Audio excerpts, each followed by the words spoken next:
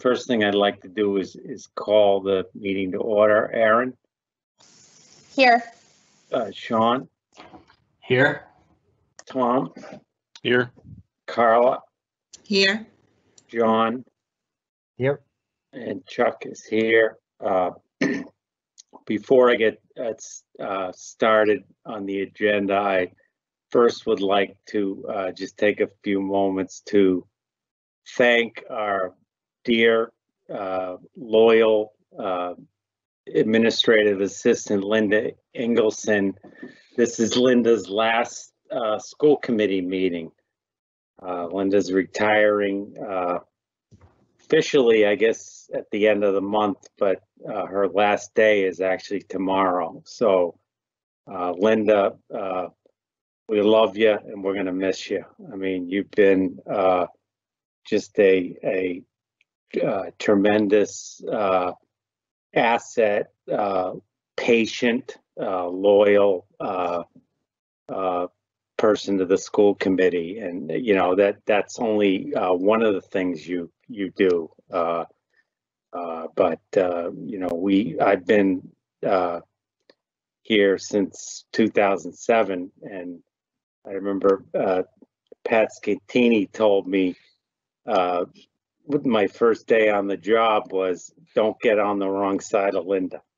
So I've tried to remember that, Linda. I think I've stepped over the line a few times, so I'm sorry if I did. But you know, you're like Radar O'Reilly for anybody's an old MASH fan. You know what everyone's thinking and gonna be thinking before they say it. So again, thank you. Again, we love you and we're gonna miss you. So I don't know if anyone else wanted to say anything. You spoke for us all, Chuck. I think that was great. Thank you. Absolutely. Okay, so Linda, you got to turn your camera on for 1 minute. Make sure you're smiling. There she is. So before we go into the agenda, there was a couple of things I want to do. John Parks had a request for a point of personal privilege. So, John. Thanks, Chuck. Thank you for allowing this moment of personal privilege. At the December 17th school committee meeting, RPS Director of Guidance Lynna Williams and RMHS Principal Kate Boynton presented to the school committee. They shared recent test scores, college acceptance rates, as well as sharing the changes that will be made in the RMHS handbook. Ms. Boynton discussed the changes proposed and were shared and agreed upon in the recent school council meeting and with staff at a recent staff meeting. I want to apologize for my behavior in that last meeting. In the sharing presented by Ms. Boynton and some of the questioning she received, I sat and did nothing. It was my perception that her integrity as an educator and principal were questioned repeatedly at that meeting, yet I remained silent. For that reason, I am apologizing to Principal Boynton and the entire district leadership team, as well as our educators. I was wrong for sitting in the meeting and not voicing my objection to the way that Principal Boynton was treated. While the 6 of us on the school committee bring different viewpoints, and we each have a responsibility to ask questions prior to voting on a topic, we should at all times remain professional and supportive of the district's educational experts. We as a committee may not always agree with everything shared within the topic or presentation, but we owe it to our district educators to be respectful and professional at all times. We also need to remember that there are boundaries in our roles as members of the school committee. While we may all have opinions on operational matters, in most cases, most of these decisions remain outside our purview of the school committee.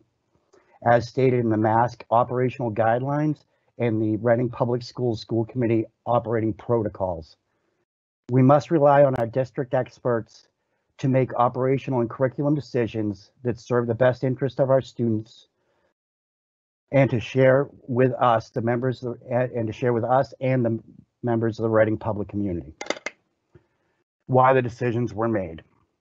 This is why we hired these educational experts in the first place. This period of time is as difficult as any we've lived in our lifetime.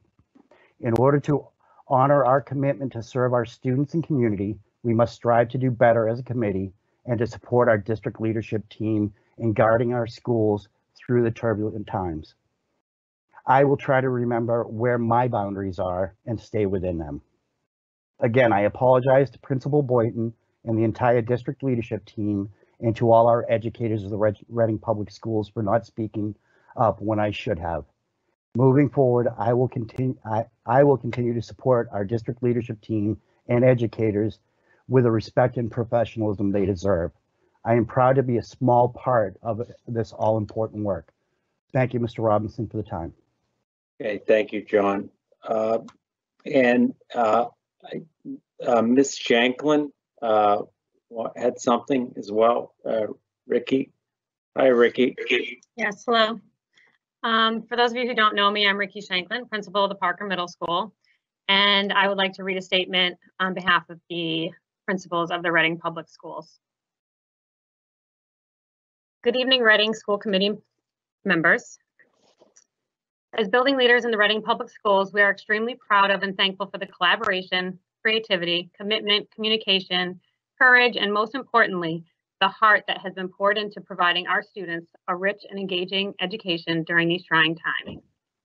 Collectively, we could not be prouder of the Reading Public School staff. We consider ourselves blessed every day to work with such dedicated, giving humans who always do best for students. We celebrate the great work happening amidst the pandemic and the silver linings that may someday soon serve as the backbone to our district. In recent school committee meetings, there have been personal attacks by members of the school committee on the integrity of administrators. Opportunities for celebrations have been dismissed or replaced with public criticism. It's unacceptable for personal attacks against any staff member or administrator to occur in such a public forum as a school committee meeting. As building administrators, we expect and welcome challenges and questions from all of our constituents as we work to be our best selves, to lead schools that best serve our students, and to work together to create a district that we are proud of. Yet we have never before felt a challenge of trust in our foundational honesty and integrity by the school committee. At this difficult time, we know that feelings and emotions are heightened and that we are all working hard to maintain our balance. As building leaders, we communicate with and treat our students, staff, and families with respect, knowing that we are all committed to the learning and well-being of the children of Reading. We only ask that we be treated in the same way by the school committee. Thank you for your time and consideration of the statement from the Reading principals. Excuse me. Thank you, Ricky. And we appreciate your your collective thoughts and appreciate all of you. We'll do better. So thank you. After that, does anyone else have anything they wanted to add? Or I raised my hand, Chuck, in the forum. I'm sorry, Tom. Yeah, go ahead. So I think clearly that was directed at me, so I'll take that.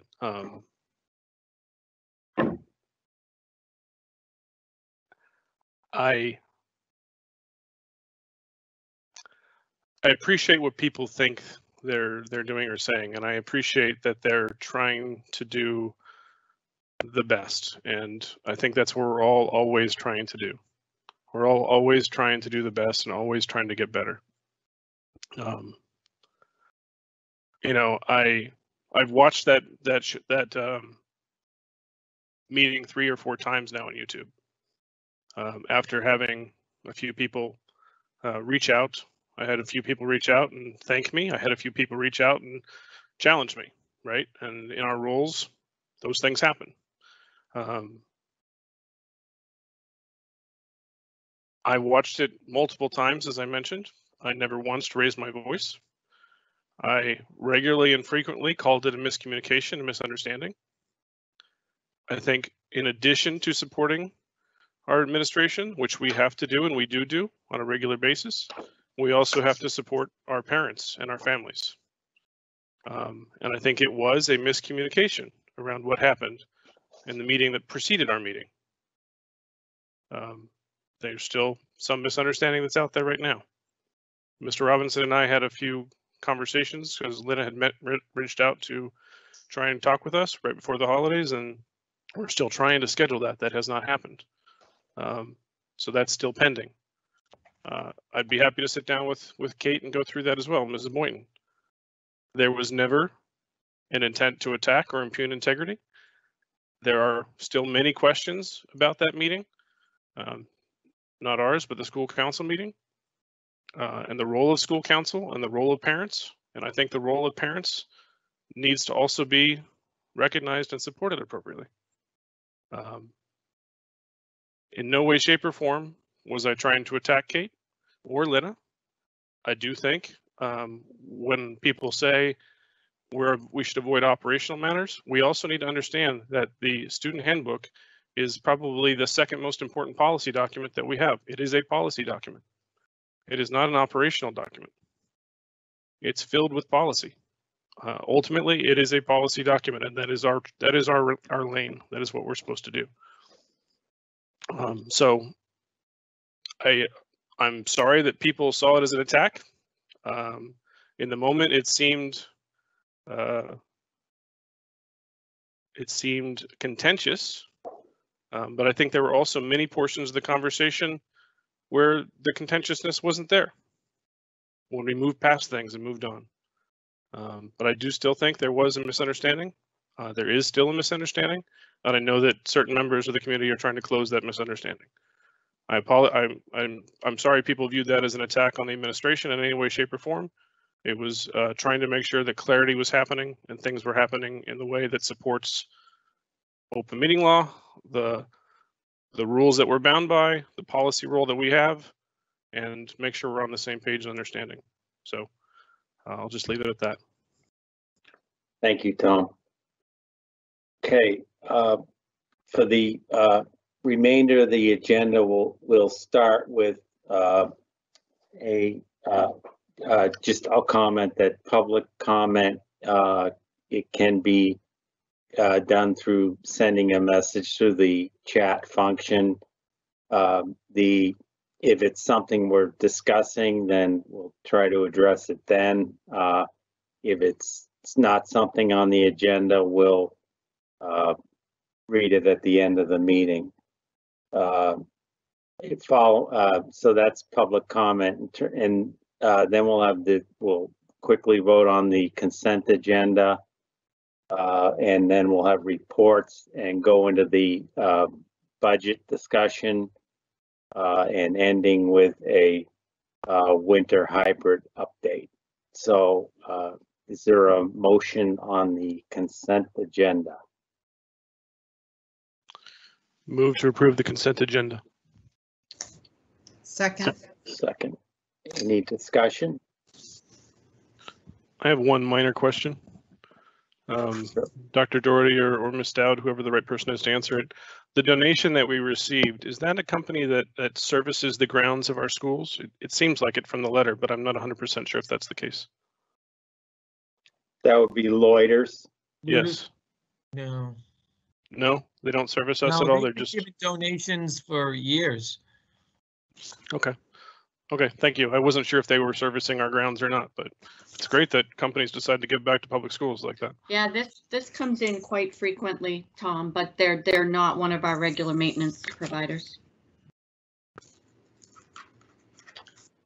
Okay, seeing no other questions, comments, Aaron? Aye. Sean? Aye. Tom? Aye. Aaron? Carla? Aye. And John? Aye. Chuck, aye. Okay, now we'll do reports. Is Bridget here tonight? Okay, so we'll have John. Were we going to keep staff report? Were there any, or was it just going to be the budget? Yeah, there are no staff reports tonight, Chuck. Okay, Tom, did you have any report? I have no report, sir. No. Sean, Not tonight, thank you. Aaron, No report tonight, Chuck. John, No report, Chuck. and Carla. No report tonight, thank you. And I don't have a report. Dr. Doherty, did we, Gail, did we want to go into the budget now? Sure. I'm going to start and then I'm going to hand the baton over to Gail. And before you, I'm sorry, John, before you do, I didn't recognize who else is here for the budget. Is it just Gail and you and Chris and Jen, or is there, I didn't see all the invites. Mary Juliana is here. Oh, our director Mary, of services. Julian Carr, our network manager. Julian? Yep. Okay. And Carrie? And Joe Huggins, yes. Joe Huggins for facilities. Okay. And I believe Kerry is Carrie's- also. I Carrie's here saw too, her yeah. there, yep. I apologize, everybody, so. Okay, John, sorry. No, it's okay.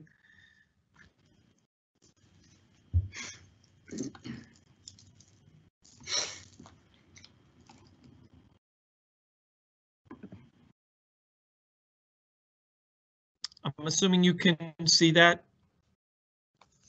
Yes. Great. So thank you, everyone.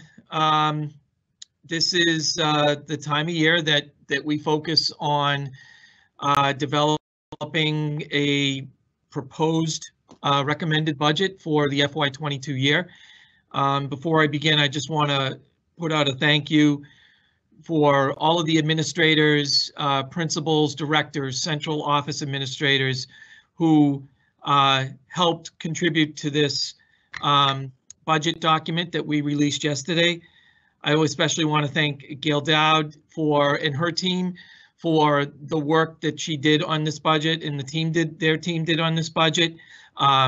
What you see here in the numbers and the slides and the budget book is a result of Gail's leadership in moving this forward. So I really appreciate her time and effort over the last several weeks. So first, we want to talk about the budget presentation calendar. The budget was released last night to the school committee and the community. It is online, as well as it was sent last night to all families via Blackboard Connect, and it was also put on our Reading Public School blog. We will start this evening with a brief overview, and then I'm going to turn it over to Gail, who's going to do the administration, district-wide services, cost centers, and then her and Joe Huggins will be doing the school facilities and capital areas of the budget. Next Thursday, we will be doing the regular day and special education budgets. That'll be Chris Kelly and Dr. Stice.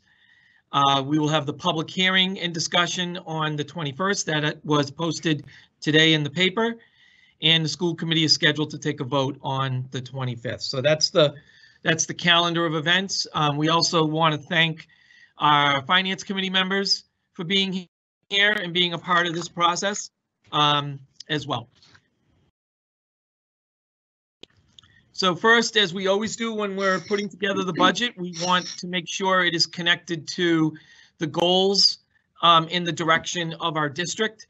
And so that would be our district improvement plan and the superintendent's goals. So what I'm just going to outline is kind of like a 30,000-foot level of some of the things that are in the budget that connect to the different areas of our district improvement plan. So one of our major areas is obviously what we're going through this year with building that foundation of teaching and learning practices, all the infrastructure changes we're making, the assessments, and all of the operation efficiencies so that we're preparing our schools for not only the current conditions that we're in, but also future challenges in a post-pandemic world.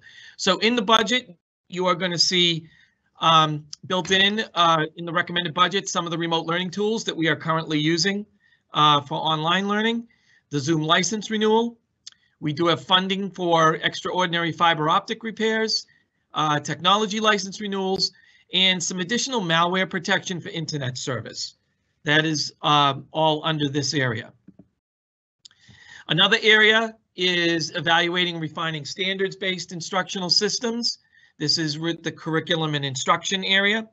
So in addition to having professional development and training in the FY22 budget, we also have funding for a grade 6 math curriculum in the beginnings of the elementary math curriculum program, and also some additional social studies curriculum material at the elementary level. We've been working on social studies. Next year will be the 3rd year. Another area is reviewing our equity and social justice practices, analyzing student social emotional growth, and refining systems of support to ensure a healthy and successful learning community while meeting the unique needs of students. So in here, in the budget is built in professional development and training to help address those areas. One of the superintendent's goals this year is to develop and implement a talent diversification and leadership development strategy. As you know, we recently hired Kerry Meisinger, who is our human resource director. So we upgraded this position to a human resource director this year, and you'll see that reflected moving forward in the FY22 budget. In addition to that, one of the major goals is starting that talent diversification and leadership development strategy, which Kerry will be leading. Another area that's a superintendent's goal is to improve the literacy evaluation process, enhancing our reading instructional strategies, and structure our progress monitoring more effectively for students who are struggling readers. You will see a request for a new position, which is for a special education literacy coach, which we will go in much more detail in next week's presentation. There is also professional development that is going to be in the FY22 recommended budget for literacy training and an elementary literacy assessment. And then finally, the final goal and the superintendent goal is to improve the physical and psychological safety of our students. This is really looking at the physical plant and continuing to improve the safety areas. So there is continued work going on with security infrastructure, which is in our capital plan, and continuing our cleaning contract services, which is in that budget proposal. So I am now going to turn it over to Gail, and she's going to talk about the financial picture. Great, thank you, John. I will be, I hope it's not me having the echo, no. I will be going through the slides, but I'll also be referring to the budget book that hopefully everyone has received. So I will be going between the two. I'll reference the page numbers that might have more detail for folks.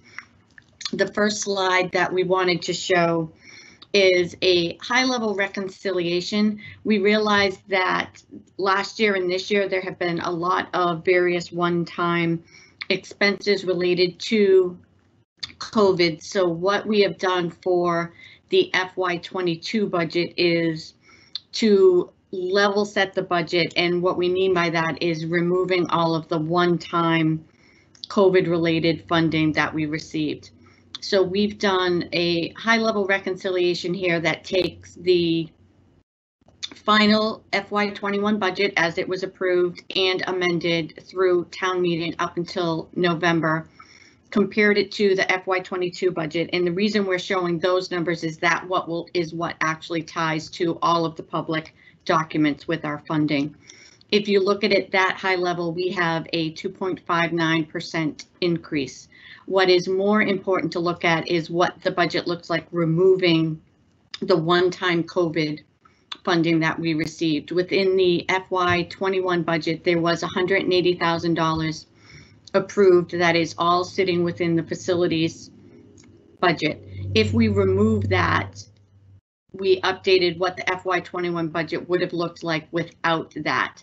And that shows that we would have a 3.2% operating budget increase and an overall increase of 2.97. We will highlight these items as we go through. We just felt it was important to let the committee know that those expenses, the 180,000, was not carried forward into the operating budget, and it's not part of our growth rate going forward. The plan that we have is, as we proceed through the year, if it appears that there will be additional ongoing expenses related to COVID that will impact FY22, we will work closely with the town manager as well as finance committee to address the best source of funding for that. The next chart is a chart we historically have shown to folks, and this is one that breaks down high level the 5 cost centers that we will be discussing. And as we talked about in December, the school committee ultimately will be asked to vote on each of the 5 cost centers. Again, what we've done here is highlight that the 180,000 is included within the school facilities budget. We'll go into that in more detail. If we exclude the one-time COVID expenses, the facilities budget would have increased by approximately 4.2%. Great. As we historically have done, what we like to do is start at a high level and just give a quick overview about the process we take when we start to build the budget. I refer to it almost as a bottoms up budget, where we do look through all items when we're meeting with all of the various building principals, administrators throughout the district. One of the items that we incorporate is funding for all of our contractual step and COLA increases for our represented and non-represented employees. We are highlighting that as a reminder. We are in the final year of our collective bargaining agreements with all 5 of our unions. We will be starting negotiating those contracts in the upcoming months. We also take a look at, Dr. Stice and I spend a considerable amount of time looking at all of our known out-of-district tuition and transportation. We take a look at that population. We look at any potentials we may know and any placeholders for students that we're currently assessing. And we look at various, if there are known increases in rates or potential changes in placements. We are fortunate that we do know the cost of the transportation because we utilize NRT through a SEAM contract, and we have a zero-based budget for next year, which is nice for the transportation. We also worked very closely with Chris Kelly and her team to look at all of the various curriculum materials, and we have a baseline budget for various grade 6 math curriculum materials, social study curriculum materials, and some initial funding for elementary math curriculum materials. That's an ongoing process that we do throughout the year, and we're constantly reassessing the items in the tools. So we don't definitively have items earmarked yet, but those are our focus areas as we built the budget. We also, as we've discussed, we had a lot of various grant funding in the past year. We also worked very closely with Chris and her team to go through the remote learning curriculum material and tools and make assessments as to which pieces we felt would continue into the upcoming year. Again, we are continuing to look at the various utilization reports as well as talking to all of the constituents to fully determine which ones will go forward, but we have made a preliminary assessment and have included those within the grant. We also have, as John mentioned, funding for a literacy assessment for elementary students.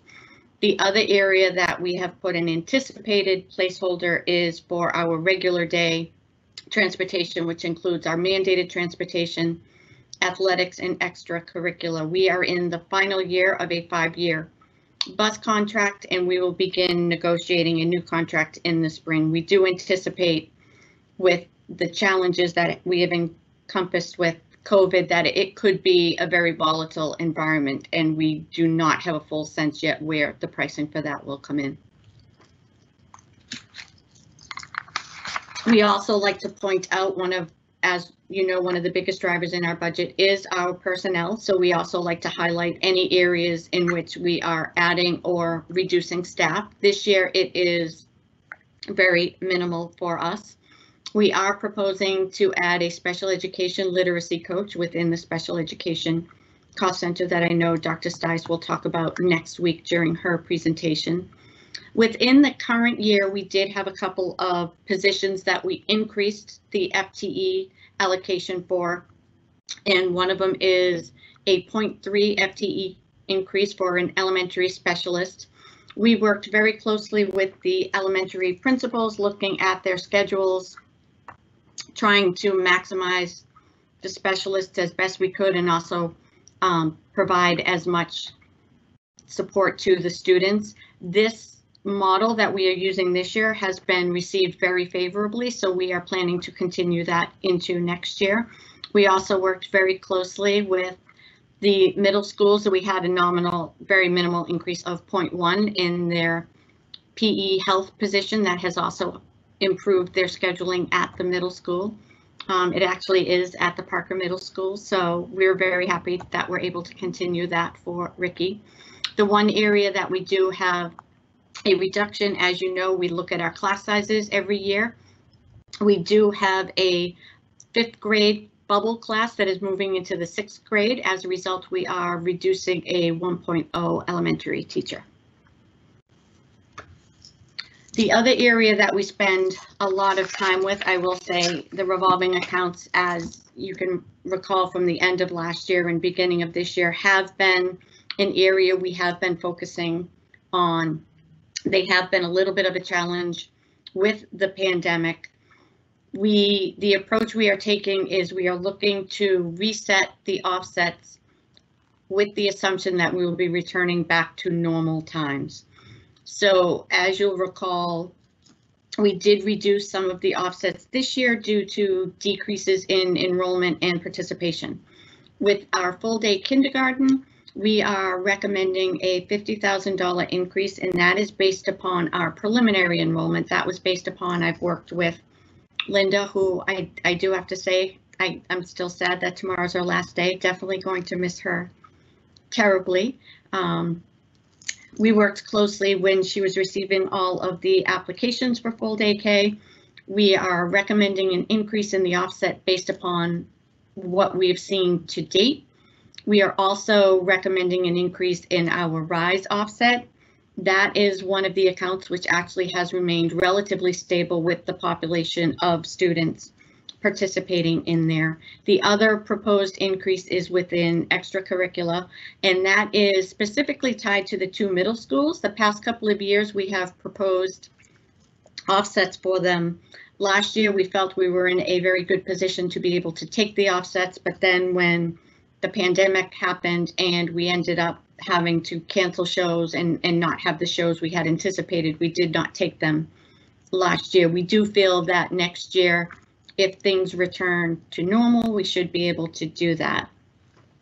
The one area that we are looking closely at is our facilities rentals. We have not had any rentals since March 13th when everything was shut down. Even within the current year, we have had very minimal rentals. We do not have the typical recreation activities, so we don't have the recreation fees coming through, and all of our larger indoor rentals are not happening as we are currently not renting out our indoor space. So we are paying particular attention to that. Over the past month, I've been working very closely with our Chris Nelson, the director of extended day and adult education. We are doing a deep dive into the extended day revolving account, reviewing all of the current expenses and current revenue based upon enrollment, and looking at what we anticipate next year's enrollment and expenses are, so that we can reassess not only their offsets but their fee structure as well. You'll remember about 3-4 years ago we did propose a reduction in the fees for extended day, so we are revisiting that.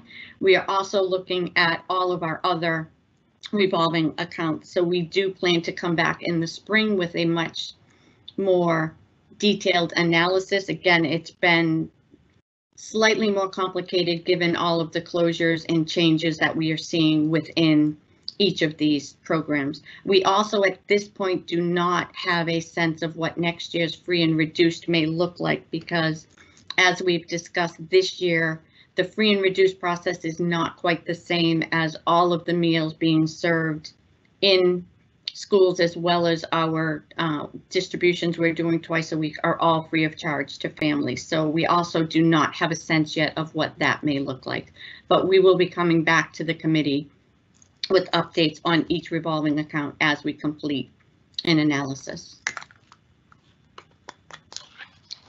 As we typically like to point out to the committee that we do start this process early. We just completed our 4th month of the school year, which is not a typical school year, so a lot of our trends and expenses aren't happening the way we normally would see them. So we're taking what we know to have happened last year, what's happening this year, 4 months in, and projecting out the next 18 months. So there is a lot of uncertainty, and also not knowing where things will be in September of next year. So there could be unanticipated costs with increases in student enrollment. We did assume that our enrollment would go back to historical levels in all of the assumptions we're using. We have assumptions on current homeless students, English language learning students. We also have assumptions in there with our special ed related to any consultation, compensatory, out of district transportation and tuition. Again, a lot can change between now and the end of this year as well as into next year, and we constantly monitor those and provide updates to the committee as the year progresses. In addition, as we mentioned earlier, this budget does assume that we are past the COVID-19 pandemic and we are returning back to normalized expenses. So we have not carried forward any of the PPE or extra cleaning that we incurred in the current year. In addition, a lot of the staffing changes we made this year, those are not being carried forward either, except for the couple of positions we mentioned briefly a moment ago. This chart just shows the percentage of each cost center to the total budget. As you can see, regular day continues to be the largest at 57.4, with special ed second at 32.9.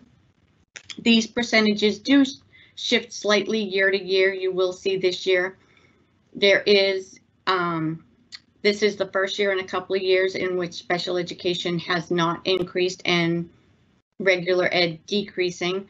We will go into more detail of that next week when Dr. Stice and I cover special ed. A lot of that has to do with, we do have increases within our circuit breaker funding, which it has helped us with our overall out of district tuition and transportation. This chart shows the change in cost center budgets year over year, and as you can tell, there are certain years in which cost centers spike up and some of the smaller cost centers tend to stay stable year over year, but we will dive into each of these cost centers over the next few evenings to give everyone more color on what's going on in each of them. This next chart is a snapshot of the entire budget by category. We will go through each category as we dive into the cost centers, but just to give folks a quick reminder of what each of them are, and obviously we can cover this again as we go through it, but just for folks who might be new to the process. Professional salaries includes all of our administrators, department directors, teachers, and specialists. The clerical salary line includes the central office staff as well as building-based secretaries. The other salaries line includes support staff, which would be paras, custodians, and substitutes. The contract services includes legal fees, transportation, as well as our outside cleaning company. Supplies and materials includes curriculum materials, technology, classroom supplies, as well as software. Other expenses includes out-of-district tuition, postage, dues, memberships, as well as professional development. And again, we do have the reminder on the bottom that the FY21 budget does include the $180,000 of the one-time COVID expenses. That all is sitting within supplies and materials. So if we backed out the one-time COVID expenses, that line item would have increased by 10.6% over all cost centers. I will take a pause there. That really is meant to be a high-level overview before we dive into specific cost centers. If people have any generic questions that they would like to ask, I would say that any specific cost center questions we'll address as we hit the cost centers. If folks wanted to maybe give us a chance to cover the cost center first. Sean, thank you, Gail. Nope, never mind. Gail just told me to wait. I'm here for you, Sean. I'm happy to answer them, but I'm not sure if it would be covered in the presentation. So whichever way you prefer. No, I wanted to make a comment about the literacy coach, but I'll wait till we get there. Okay. Thanks. Okay, it looks like you can jump in, Gail. Great. Thank you. So tonight we will be covering what I'm going to call the three smaller cost centers. So we'll go through administration, district-wide programs, and facilities, just so folks know what we'll be covering. The first cost center that we're going to cover is the administration cost center. And this information as well is within the budget book if folks wanted to follow along. This does start on my printout, page 22. I realize sometimes pagination may change depending on your printer. This budget is $1,261,467, so a relatively small cost center overall. There is a $59,000 increase, or just under 5%, 4.9. How we built this budget is it does include cost of living adjustments for the central office administrators and staff. What we do want to remind folks is that these are all placeholders as of right now. The final determination of salaries for next year typically happens within the June timeframe. As you are aware, we are in the process of the search for the superintendent. There is a placeholder in the budget for that was determined based upon discussions with the school committee as we were going through the budget development process. That salary will be determined once the new superintendent is selected and a contract is determined. As we've also mentioned, within the year, which I'm incredibly excited for, that we did bring Kerry on as our new Human Resources Director. We did make a very conscious decision to upgrade this position from the Human Resources Administrator to the Human Resources Director, and all of that is reflected within this cost center as well. We have changes in the salary structure as well as adjustments to some of the professional development and membership lines to make sure we are supporting this position. We also made a very minimal decrease within the Labor Council services. We do anticipate that the bulk of the negotiations for our 5 collective bargaining agreements will be completed this year. We are also optimistic that with bringing Kerry on board, we will be able to utilize her skill set and potentially limit some of the calls that historically we have been sending to outside counsel. So again, a small decrease in that line item as we wrap up negotiations and fully onboard Kerry into the district. This next chart shows by area what the changes are to each of the various categories.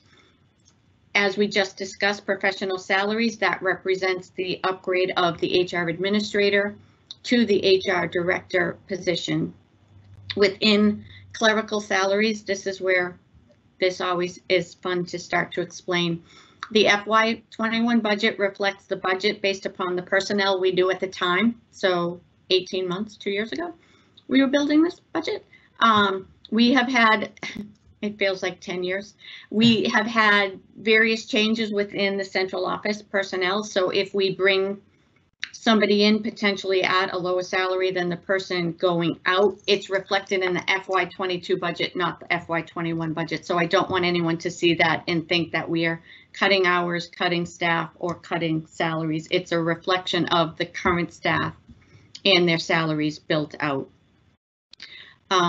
Contract services, there is a one-time item within the FY21 budget related to the superintendent search that we do not anticipate recurring next year. So that's the decrease you see there. And then within other expenses, that is where our professional development, dues and memberships are within that line item. We have increased a couple of items within there. Some of it is related to the HR position, others are related to the superintendent position. We did put placeholders in there knowing there may be additional, whether it be tuition reimbursement, getting mentors, so we have built in additional expenses within that line item as well, knowing that next year there will be a new superintendent. From a staffing standpoint, the staffing is flat. We have no proposals in here. As you will recall, we were very thankful. So I do have to thank again the committee as well as finance committee for supporting the HR payroll administrator position that was added as part of this year's budget. That has been beyond instrumental, especially in the current year with all of the various COVID leaves, unemployment fraud. This position has been incredibly beneficial to us. So thank you again for everyone's support in the 21 budget process associated with that. What we also do is we do have additional detail. It becomes an eye chart if we try to make it a slide. It is on page 23 of your budget book that does show a little bit more detail of each of the line items that comprise the main categories. We did touch on pretty much all of them. You can see that the administrative salaries are relatively flat. The director increased, that's the HR position that we talked about. Consulting services, we did have the search, that was a one-time expense. I will say that we have bumped up the audit fees that historically has been around a $10,000 item. We are 100% anticipating increased audits next year, all related to the various federal funding we are receiving. We have been notified by DESE that all of the various COVID grants that we receive will be fully audited, so we have built in an assumed increase associated with those, because since they are school related grants, the schools will bear the cost of the audits. The rest of the items are relatively minimal. Again, we did increase professional development, and that is to support the new HR director as well as the new superintendent. And we did have a slight increase in the software licensing and support. We did have a few enhancements to our recruiting tools, and we also signed on for a technology tool that will help the HR department in allowing automated signatures, especially now where we are more remote. This took care of us having to pass paper back and forth. So that is a new software tool that we launched in the current year.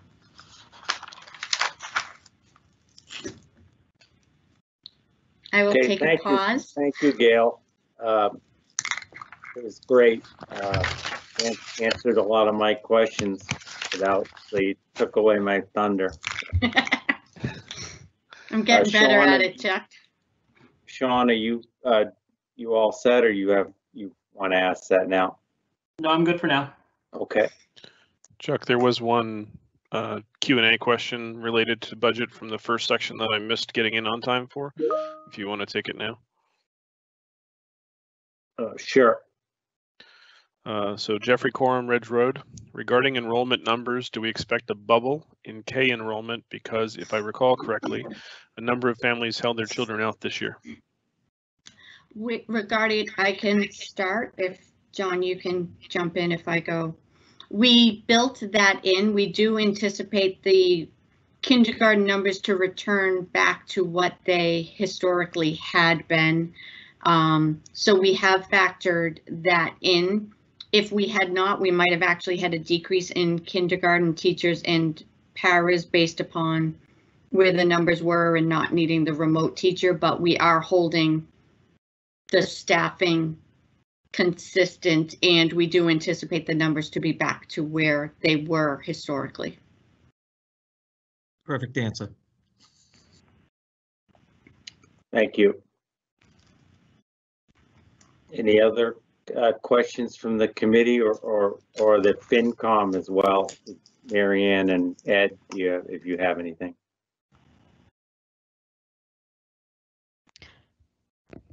No, I'm all set. My point. Thank you. Okay. Great. So the next area that we will move into are what we bundle into district-wide programs. That is comprised of health services, extracurricular, athletics, and district-wide networking and technology maintenance. I do know Julian is here to correct me if I go astray with any of his technology changes. I do want to take one quick moment and say that in the middle of everything else that is going on, I appreciate all of the time that everyone involved in these cost centers has spent. We've had multiple meetings developing the budgets, and I do want to, I know we do this every meeting, but acknowledge Mary and her staff for all of the support they are giving us. I definitely think they are some of the unsung heroes right now. So I appreciate everything Mary has done to go above and beyond what we typically ask of that group to do. So within this budget, the combination of the four areas is $2.1 million. It has an increase of $87,000, which is about a 4.3% increase. Similar to all of our other cost centers, we do have funding for cost of living adjustments, salary steps and columns. This would be for our nurses, athletic coaches, advisory stipends that are within the extracurricular realm, as well as the athletic secretary.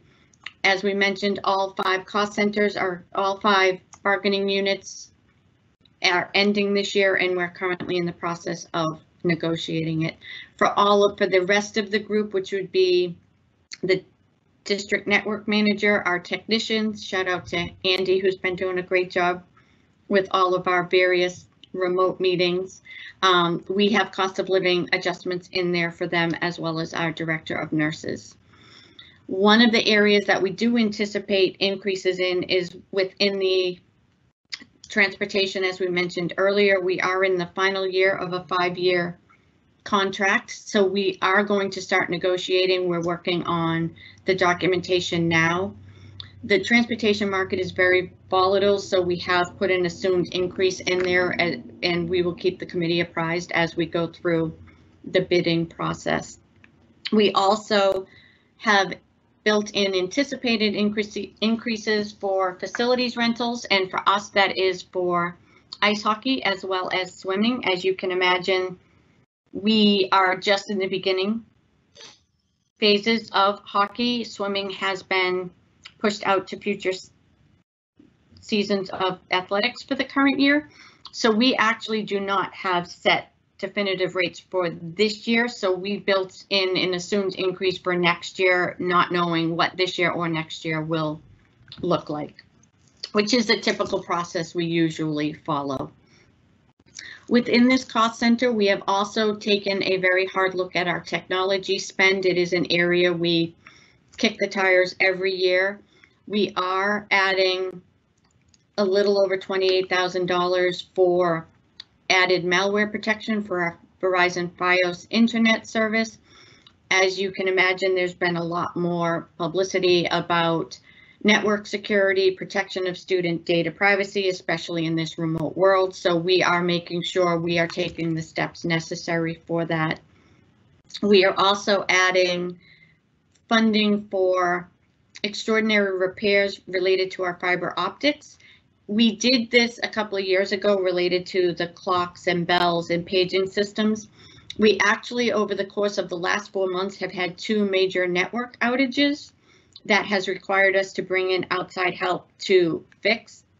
We do feel it would be very prudent to put money in the budget to cover these going forward. And these are due to natural environmental causes in woodland creatures. We're just going to say woodland creatures. One fared very well, one did not fare very well. So we're gonna just the poor squirrel. But it is a costly issue, but it's also an issue we need to rectify immediately, because when this happens, it causes major disruptions to the buildings. We also each year, as we've mentioned in one of the items we're going to work on for a future presentation, or perhaps as part of the question and answers, is what our renewal life cycle is. So as we've discussed, this cost center fluctuates depending upon which contracts are up for renewal. Oftentimes these are tied to capital projects where we may be able to have a 3-year agreement at the time we do the capital, and then we build out the budget for when those items are going to be coming up for renewal. We also, as we mentioned earlier, are looking to increase the offsets for the 2 middle school revolving accounts. To date, we have not actually been taking offsets from those, but we've had discussions with both building principals, and this is something that we are looking to incorporate, and then we will be adjusting them each year depending upon what the shows are and what the various receipts will be. We continue to monitor both the extracurricular and the athletic revolving accounts to take into account what is currently going on in the environment.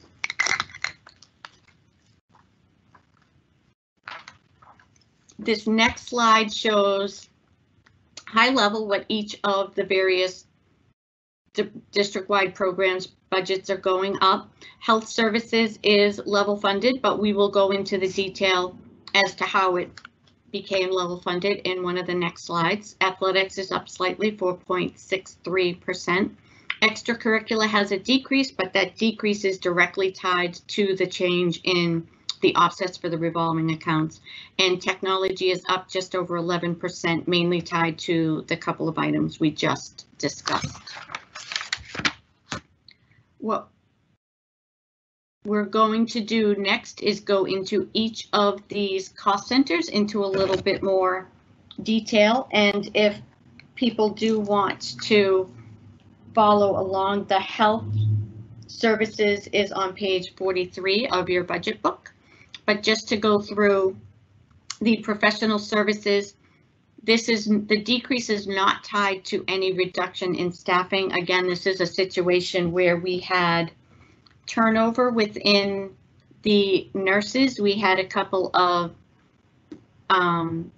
nurses who left at the end of last year, and the individuals coming in were placed differently on the salary scale based upon their levels of experience. So oftentimes this could be a top step individual who had been here for many, many years, which was the case with the nurse at the high school, who was replaced with somebody a little bit more junior. So that is why next year's budget looks like a decrease, is because the actual salaries for the current year are significantly lower.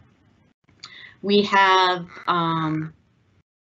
the clerical salaries. That is a portion of Lori Miller's salary. I believe 25% of her salary is allocated to this cost center based upon the time and effort she puts in assisting this cost center. Other salaries, that is our substitute line.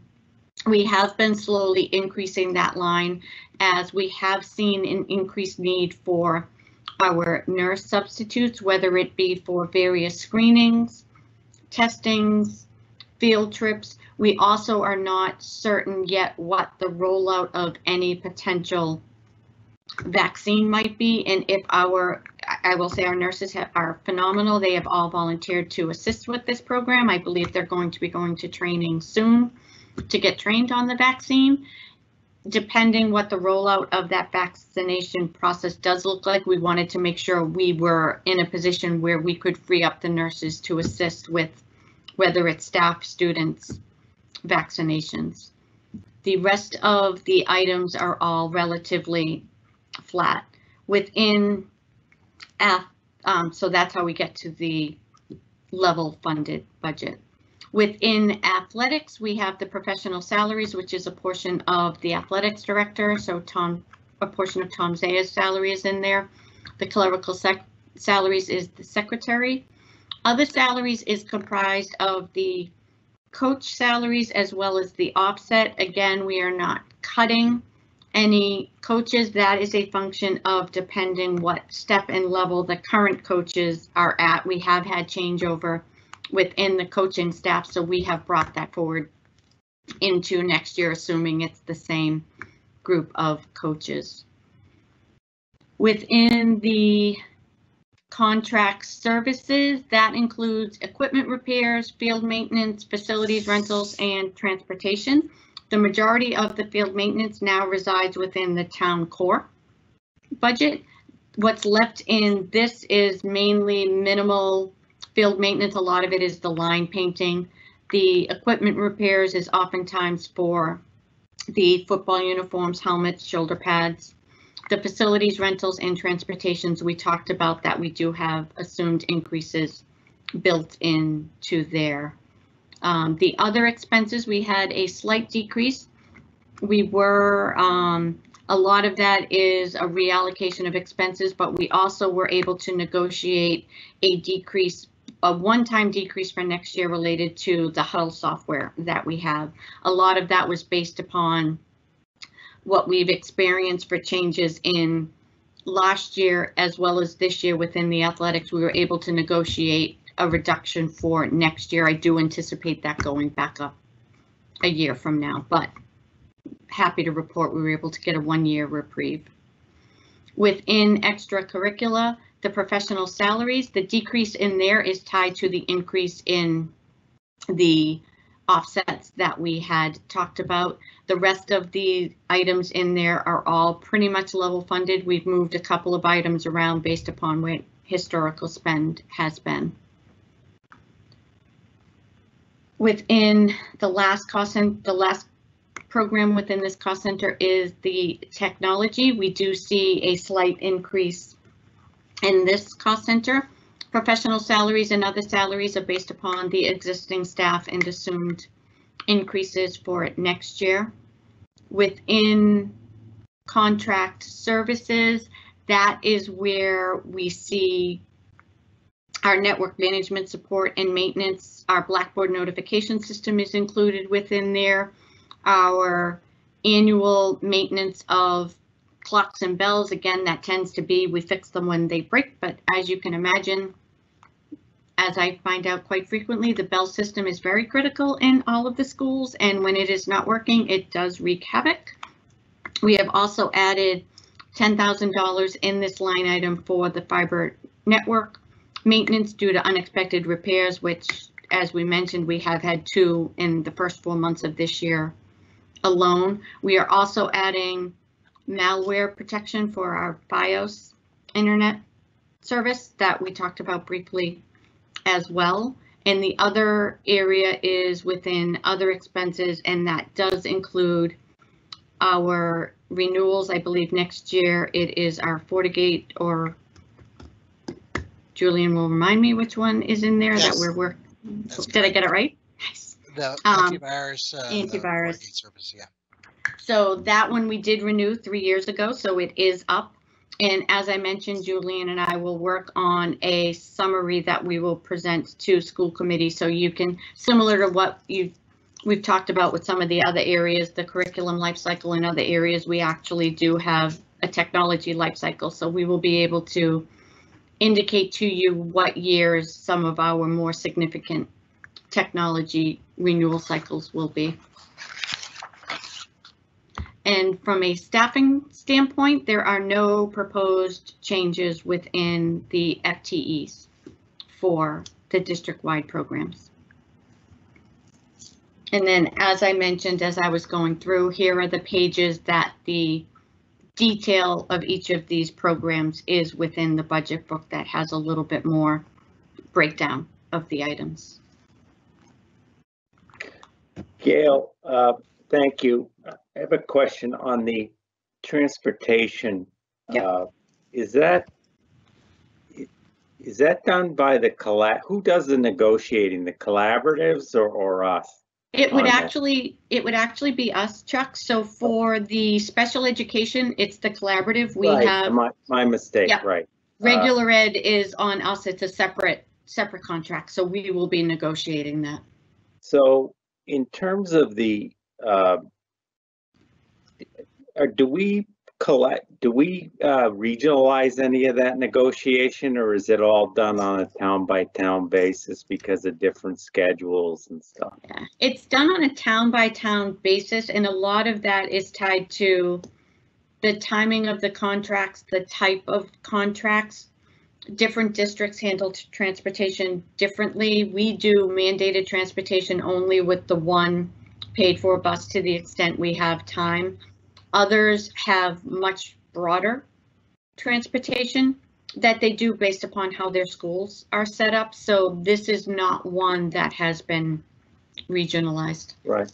So you mentioned, you know, the difficulty in that market and the, one of those being because of COVID, and I could see where you would maintain, even after the vaccine's been rolled out and stuff, you would maintain a cleaning schedule and stuff, but what other COVID issues would the bus company have? Because I don't think a year from now, you might not have to social distance as much as you did.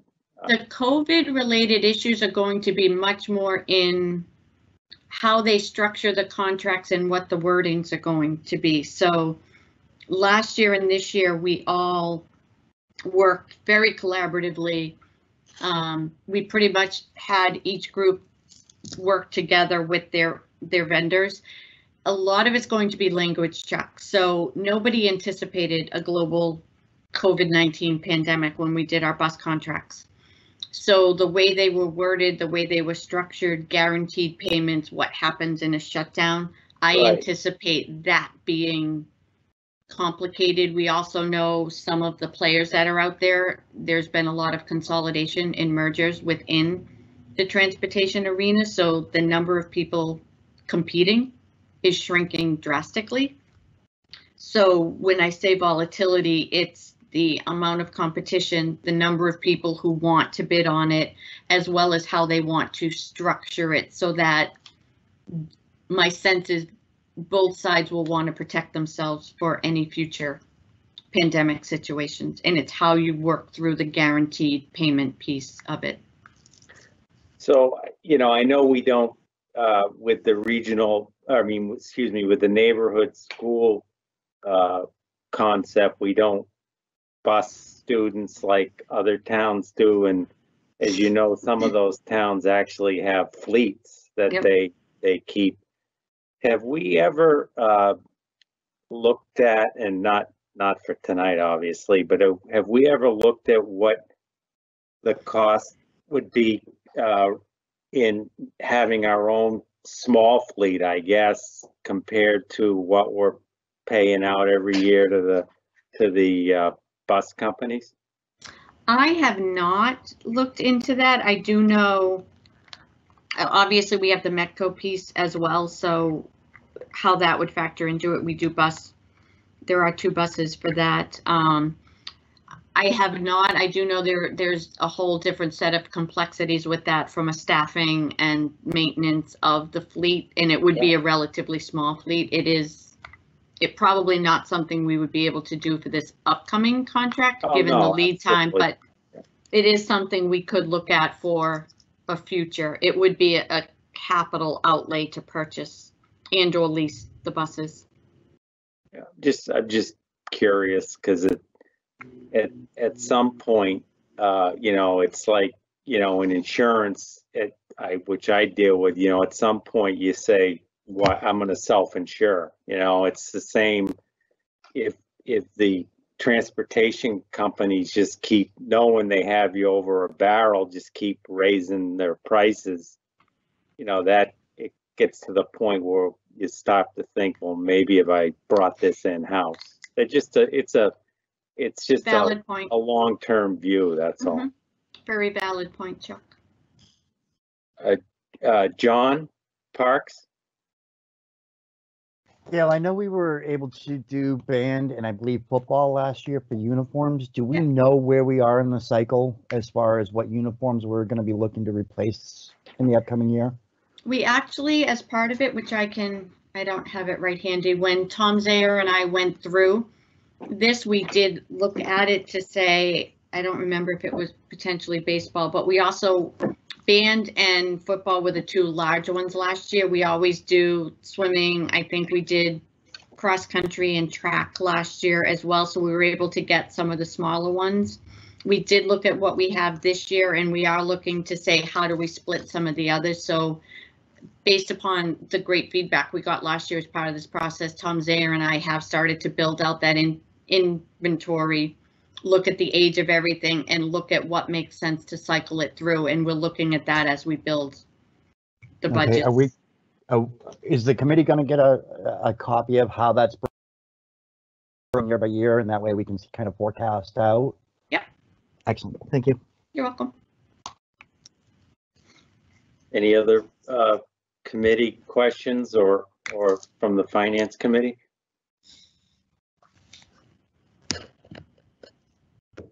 Okay. Ready to move on, I guess. I believe Is there a chat? No, I just wanted, because Mr. Zaya just texted me. It's baseball and softball. Thank you. Oh, thank you. I had the baseball right. I should have known there was a softball. So thank you, Tom. I had one of the two. I had a 50-50 chance. So I think the next section Facilities. is facilities. I think Joe is here, and we were going to have Joe start, and then I can fill in as needed. Hi, Joe. Hello, everybody. Thank you for having me tonight. So we're going to give you guys a quick overview of the facilities department, school facilities. This first slide here just shows you the buildings. This is something we show every year, the school buildings and the town buildings that we take care of, the 17 locations. We take care of about 1.1 million square feet of space. This slide just shows everybody the age of the building, the last renovation, how many square feet within the town of Reading. We have a staff of, I'm sorry, you can just go back 1 second, John. My fault, sorry. That's okay. We do that all down here with in the core facilities staff with a staff of 4 maintenance men with a lot of outsourced labor for different contracts to maintain the school buildings within the town of Reading. So this next slide is something we show you folks every year. This just gives you a comparison of the work orders year over year. As you can see, we did just 43 more work orders this year than we did last year, even with COVID going on. Again, with this, a lot of it's dictated by the square footage. As you can see, like the high school always goes right out in the front because of the size of the building. It's the single largest building in the town of Reading. It ebbs and flows at certain locations. Some years we do more, some years we do less. We try to minimize emergency repairs by doing a good preventive maintenance program. This next chart here, this is just to show folks that we actually did more in-house work this year. And a lot of that has to do with, it was an increase of 6%.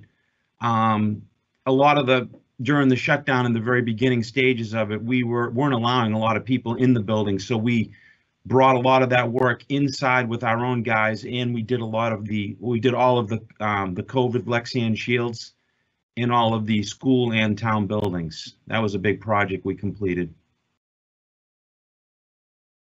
So As Gail had mentioned earlier, the recommended budget is 1.478 million. It's actually a decrease of 7.5%.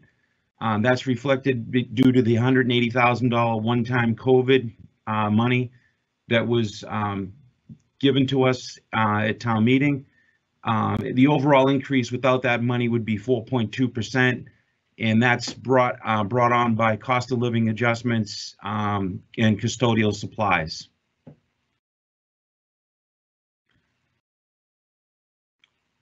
So this slide just gives you an idea where we sit on the different lines.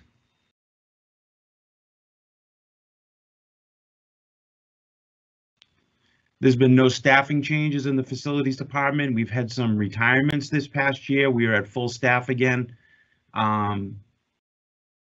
Just gives you an idea. We have one district administrator and 19 and a half total people in the department on the school facility side. And again, if you want to look at the detail, you can go to page 51, like Gail had mentioned earlier. Thank you, Joe. Is there There's some capital I think we want to talk about coming up, correct, John? Or is that? Yeah, we're going to do the capital piece first and then take questions. Chuck, if got that's. it? Yep, got it. Thank you. So on the for FY 21, the Coolidge Middle School, there's a hot water heater in there, and as well as the Parker Middle School for a total of $50,000 in HVAC work that we're doing. I don't know if you want to talk about the technology stuff, Gail. Yep, I can quickly jump in for that. So each year we go through we're cycling through our phone replacement. So we are going through each of the schools for that. This year and next year, I think, are our last two chunks of funding for that. This year we are going through a project planning process. We have $50,000 that we received as part of our capital. Julian and I are working very closely on that, and that is to assess our overall wiring, Wi-Fi technology structure, just to see if we can identify some of the issues and concerns we've had, especially over the last couple of years related to connectivity in and around the building. So we are working on a report. We do have funding set aside next year in the capital plan to address any items that come out of this.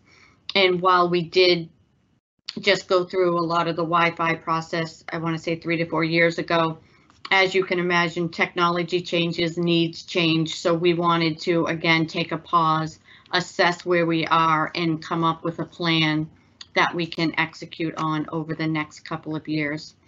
The large scale technology projects, that is all infrastructure related. That is not tied to the day-to-day computers and smart boards that we're buying. So each year we map out high level infrastructure needs that we have and then work through that as part of our $100,000 allocation that we have each year.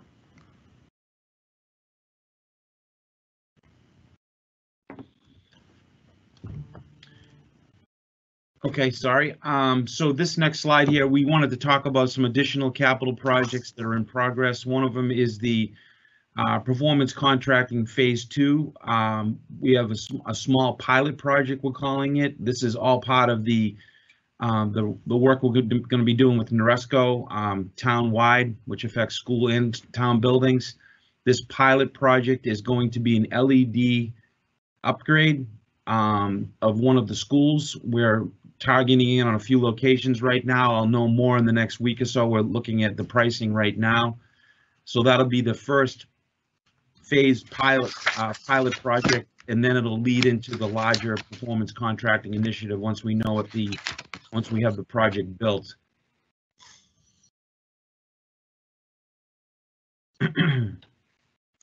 So I'll jump in quickly and then turn over to Joe for the preliminary capital. Again, this is very high level preliminary, as most of you remember when we did the finance committee meetings back in October and November, there was a lot of discussion about capital and items that we could look to target to spend on. So this is preliminary what we have right now.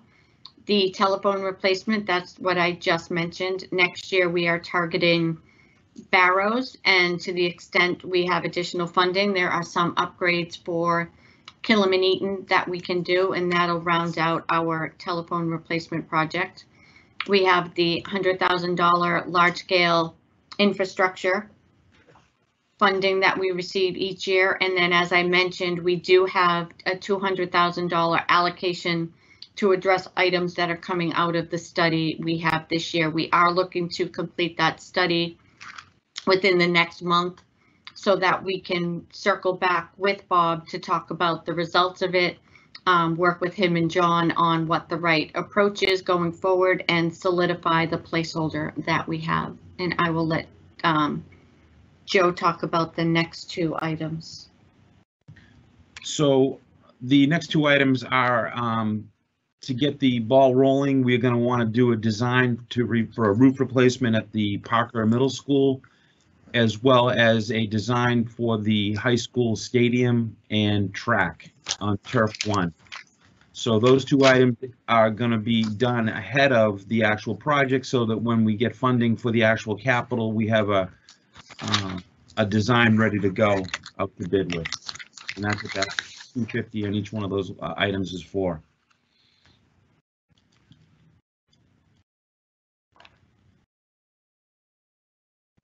Okay, thank you, Joe. Gail, does Ed Ross had a question? Thanks, Chuck, and thanks, Joe and Gail, for that stuff. So a couple questions I had. Hey, Joe, when you go through the facilities and and all of the buildings, does that include the modulars too, or are they under a separate kind of warranty, or where you from that perspective? In terms of the maintenance on the buildings, or yeah. So they're considered the overall budget for like a school, for instance, like Birch Meadow. Birch Meadow has a separate budget under the core facilities budget, so it's attached to that location as far as the expenses go. To answer your question, we do age them, just like there's equipment associated with each one of the modulars at all the schools, at the 4 locations. So the equipment that's on the roofs of those buildings, the equipment, the building envelope, if you will, is all aged and tracked within our work order system and in our capital plan for targeted replacements. Cool, thanks. And then, yeah, the only question I have for you, you mentioned, kind of in the technology piece, which section of it had the piece around Wi-Fi? Just out of curiosity, was that in the longer term, assessment that you were doing? That is the $60,000 that we're spending this year. We are looking at that, and then the placeholder for next year is the $200,000 to start to address any issues that come out of it. We have hired an external firm that Julian and I are working with that is helping us go through the assessment. We're working closely with them, as well as we're bringing in from Joe's team, the town electrician, who's very familiar with all of the various wiring and cabling of the building. So it's a very collaborative process for the assessment. What was your question about, wireless or Wi-Fi? Or the malware. I thought that's what I might have misheard it. That's right. I thought I heard the piece about Wi-Fi. Sorry, Julian. Yep. Yeah, it was. Gail was mentioning the fact that we had done a Wi-Fi project 3 years ago, and the result of that project has impacted or has identified some weaknesses in our network that we're trying to identify. Great, thank you for that clarification. Appreciate it. Thanks, Chuck. Sean? I'm good, thanks, Chuck. My question was answered. Okay. That's the third time. We're gonna have to let Sean go first. Yeah, It says I'm raise, not having then my it sharpest says night, if I'm being honest. please disregard, and then it says raise again. I know. I'm answering my own questions while I wait my turn sometimes. I apologize. So, Joe, I had a question on the design fees for the roof and the I think you said that, is it the track or the actual turf? It's the track and the turf on the stadium.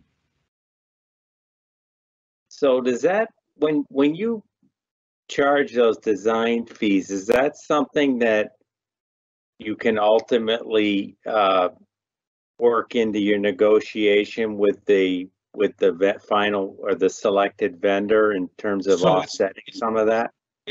It's two separate things. Usually the design fee is usually 10% of the total project, roughly 10%, depending on what type of project it is. It's two separate things though, because the design is done, it's never the same company that designs it and builds it. Okay. So what it is you, that type of work that we're doing out there is, believe it or not, considered public works construction. So, because it's not buildings. So we would work closely like we did the last time with Public Works, hire a designer to design the track and the turf, and get a whole package ready to go, and the drawings, everything, and the bidding and the construction administration involved in managing the project with us. That's what that money is you're looking at. That's what most of that money is. Okay, thank you. Aaron? So I had a design fee question as well, but regarding the roof. So forgive my ignorance, but why do we need a design to replace a roof? Oh, it's not like a typical roof on a shingle roof on a house. First of all, there are code requirements involved in putting roofs on commercial buildings and even residential buildings. The energy code has changed quite a bit in the last few years, and the requirements for insulation on the rooftops, on the roofs has also changed. So you need to have someone come out, a structural engineer would have to come out and look at the structure of the building, how it's built, see what the drainage is looking like, how the roofs drain, for instance. So there's quite a bit of work involved. It's not just a matter of tearing the roof off and putting a new rubber roof on there. There's special processes used, and we would also pick out what type of roof we want, which is the most energy efficient. Thank you. You're welcome. Thank you, Aaron. Carla? I guess the design portion of it has the most questions, because mine was kind of piggybacking a little bit on Chuck's question of the design piece kind of being rolled into potentially the contractor piece. I was thinking of that more for the stadium. It seems like such a specialty item. Is that typical for a stadium type of work, just because it's so specialized that they would be kind of a design build type of contract? So the design fee for the stadium Turf 1 is actually less than 10%. And part of the reason for that is because there's an existing field out there and an existing track, okay? So it is a highly specialized type of work that only a few civil engineering architectural firms do. We had great success with the company that we used on Turf 2. So that would be something we would vet out and, bring in a few companies and see who can give us the best price, and design the field for us, and then put it out to bid. But it is separate. It's a separate thing. Thanks, Joe. You're welcome. Okay, thank you, Joe. You're welcome. Thank you.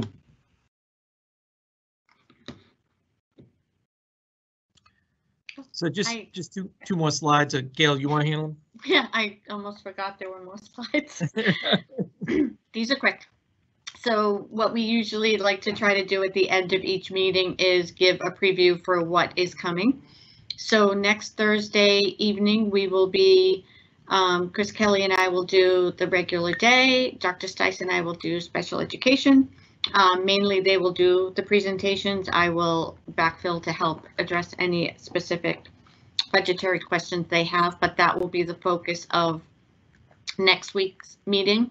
On Thursday, January 21st, we do have the public hearing and discussion, and that notice did go out, and just wanted to remind folks that that actually will be a Zoom meeting rather than a Teams meeting, given the nature of what that meeting is. Also at that meeting, we typically, after the public hearing, will put time aside to address questions that the committee has on the budget, and then we meet again on January 25th to take the vote. Once the vote is done, we do address and make any changes that the committee has put forth, and then we do provide the budget to the town manager no later than January 31st, and I believe that is per the charter.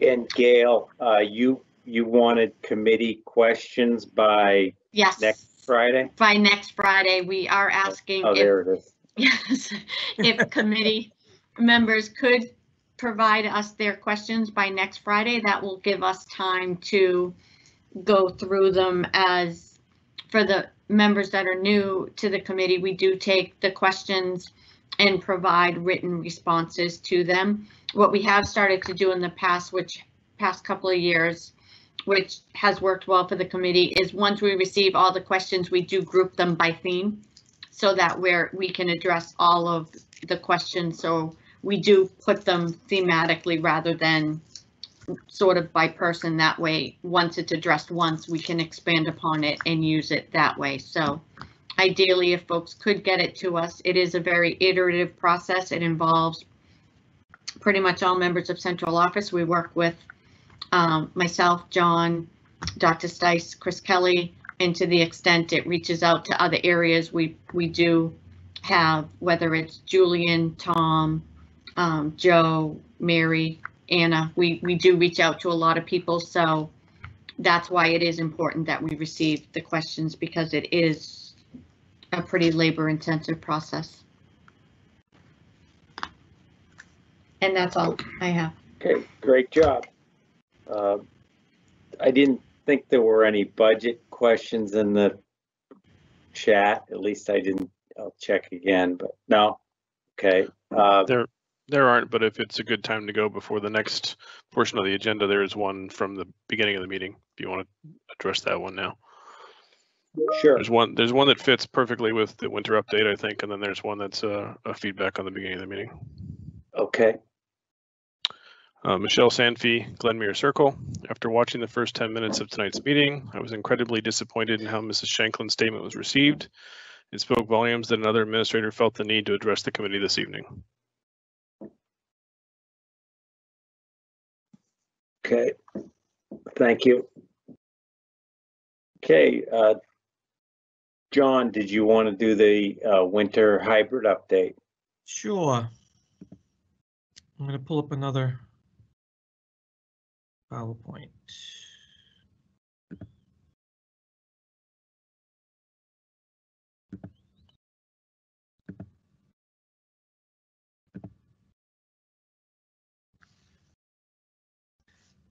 So I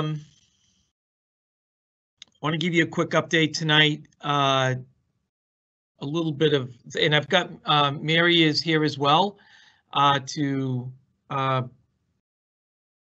add things that I may have missed, and also to certainly answer any questions that you may have regarding the health pieces.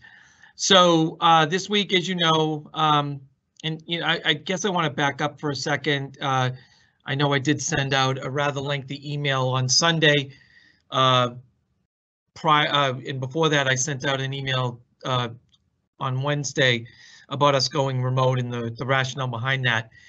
We've been looking at the data now, obviously, for several weeks, and Mary and her team have done an amazing job contact tracing every time we have a school case, and that sometimes is a significant, not sometimes, all the time, is a significant amount of work, because you have to follow really a trail of who may have been within 6 feet for a set period of time, depending on the classroom or the event or the room that the students or the staff may be in. So as those numbers were ticking up, we had been following this very closely for a couple of weeks, and we had a conversation last week during the break that we were very concerned about the numbers that we had in front of us, and that we felt that it was in the best interest of our students to go remote and our staff to go remote this week. When we first started the week, we met with the administrative team. We all had concerns about our highest high need students. There's about 25 of those students between preschool and elementary. These are students that absolutely cannot access any form of remote learning because of their disabilities. These are some of our most vulnerable students. And so we made the decision with a very small amount of staff over 3 buildings to bring those 25 students in for Wednesday, Thursday, Friday of this week. And that has been going very well.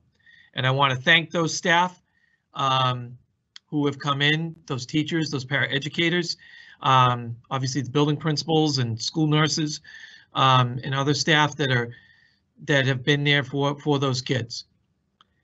We also, as a result of us going remote, because of our concerns of health, and I'm going to show you a little bit data later regarding athletics, we did postpone athletic events on January 2nd. Next week is a different story. We've been monitoring the data this week. Mary and I met again this morning. We felt that we could move forward with having our regular, if there is a regular schedule this year, our regular schedule for in-person learning for next week. So it's a cohort B week. Our high needs preschool and kindergarten will be in person. I have had some questions from parents on why not split the week and bring cohort A in for 2 days and cohort B in for the other 2 days, so that everyone has some in-person learning.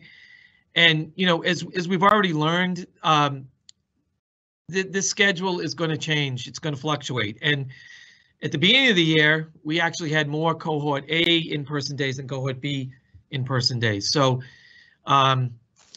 it's too early to make that call to try to adjust the calendar. I would rather do it when things stabilize, the weather stabilizes, and we could take a look at it to see exactly what the balance is between cohort A day in-person days and cohort B in-person days.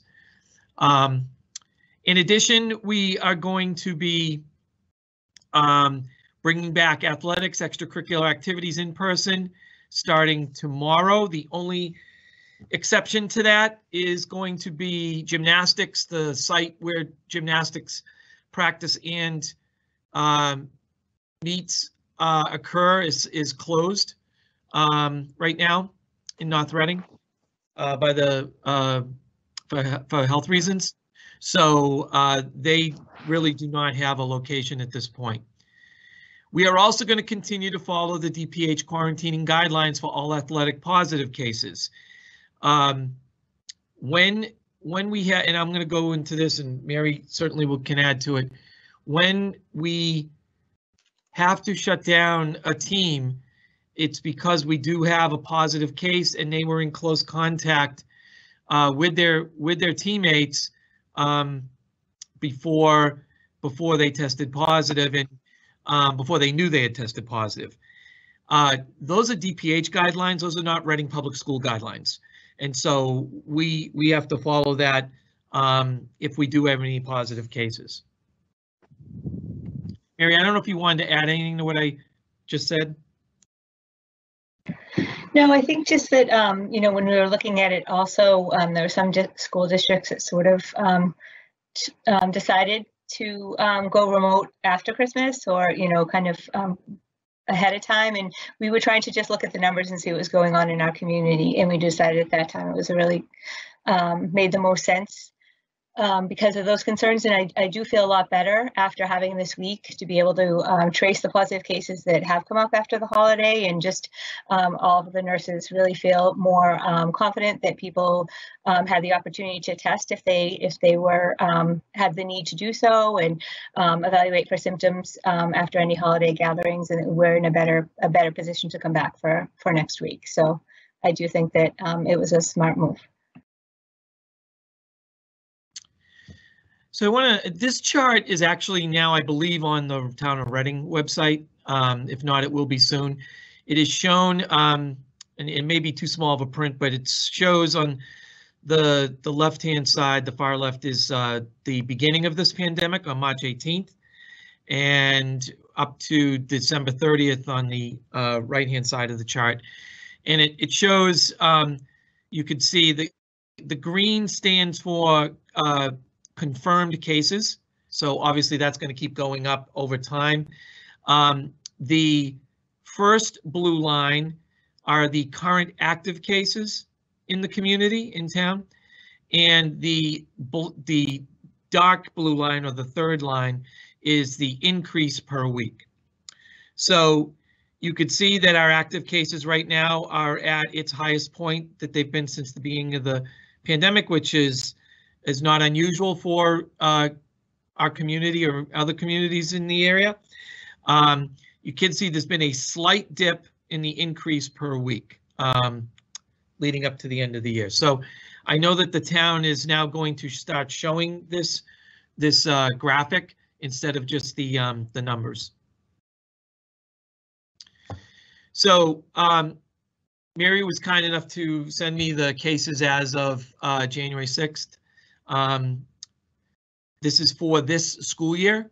So you could see here that it's broken down by the total cases, the number that were positive when they were remote, the number that were positive when they were in person, the number of current active cases, and the number that have been quarantined. The quarantine numbers do not include athletics, and I'm going to show you that one in a minute. And then the number of in-school transmissions. So you can see that obviously the high school is the biggest school, so they would have the most cases at this juncture, total cases. We also have had 29 staff test positive. 7 current active staff cases, and over time we've had 55 quarantine. Our largest quarantine group, understandably so, has been our elementary. That really is because we feel that when there is a positive case in an elementary classroom, elementary students obviously are not as good as keeping the 6-foot distancing as the other levels. So we have been really making it a practice that when either a satellite room or the opposite room has a positive case, that we do quarantine that entire room out of an abundance of caution.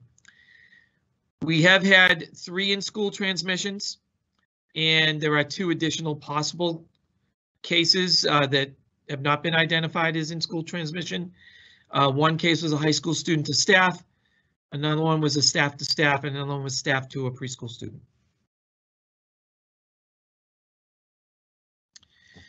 The athletic cases, so we've broken it down by winter preseason, winter first week, last week in which there were no sports, the total for the winter, and then the total for the fall.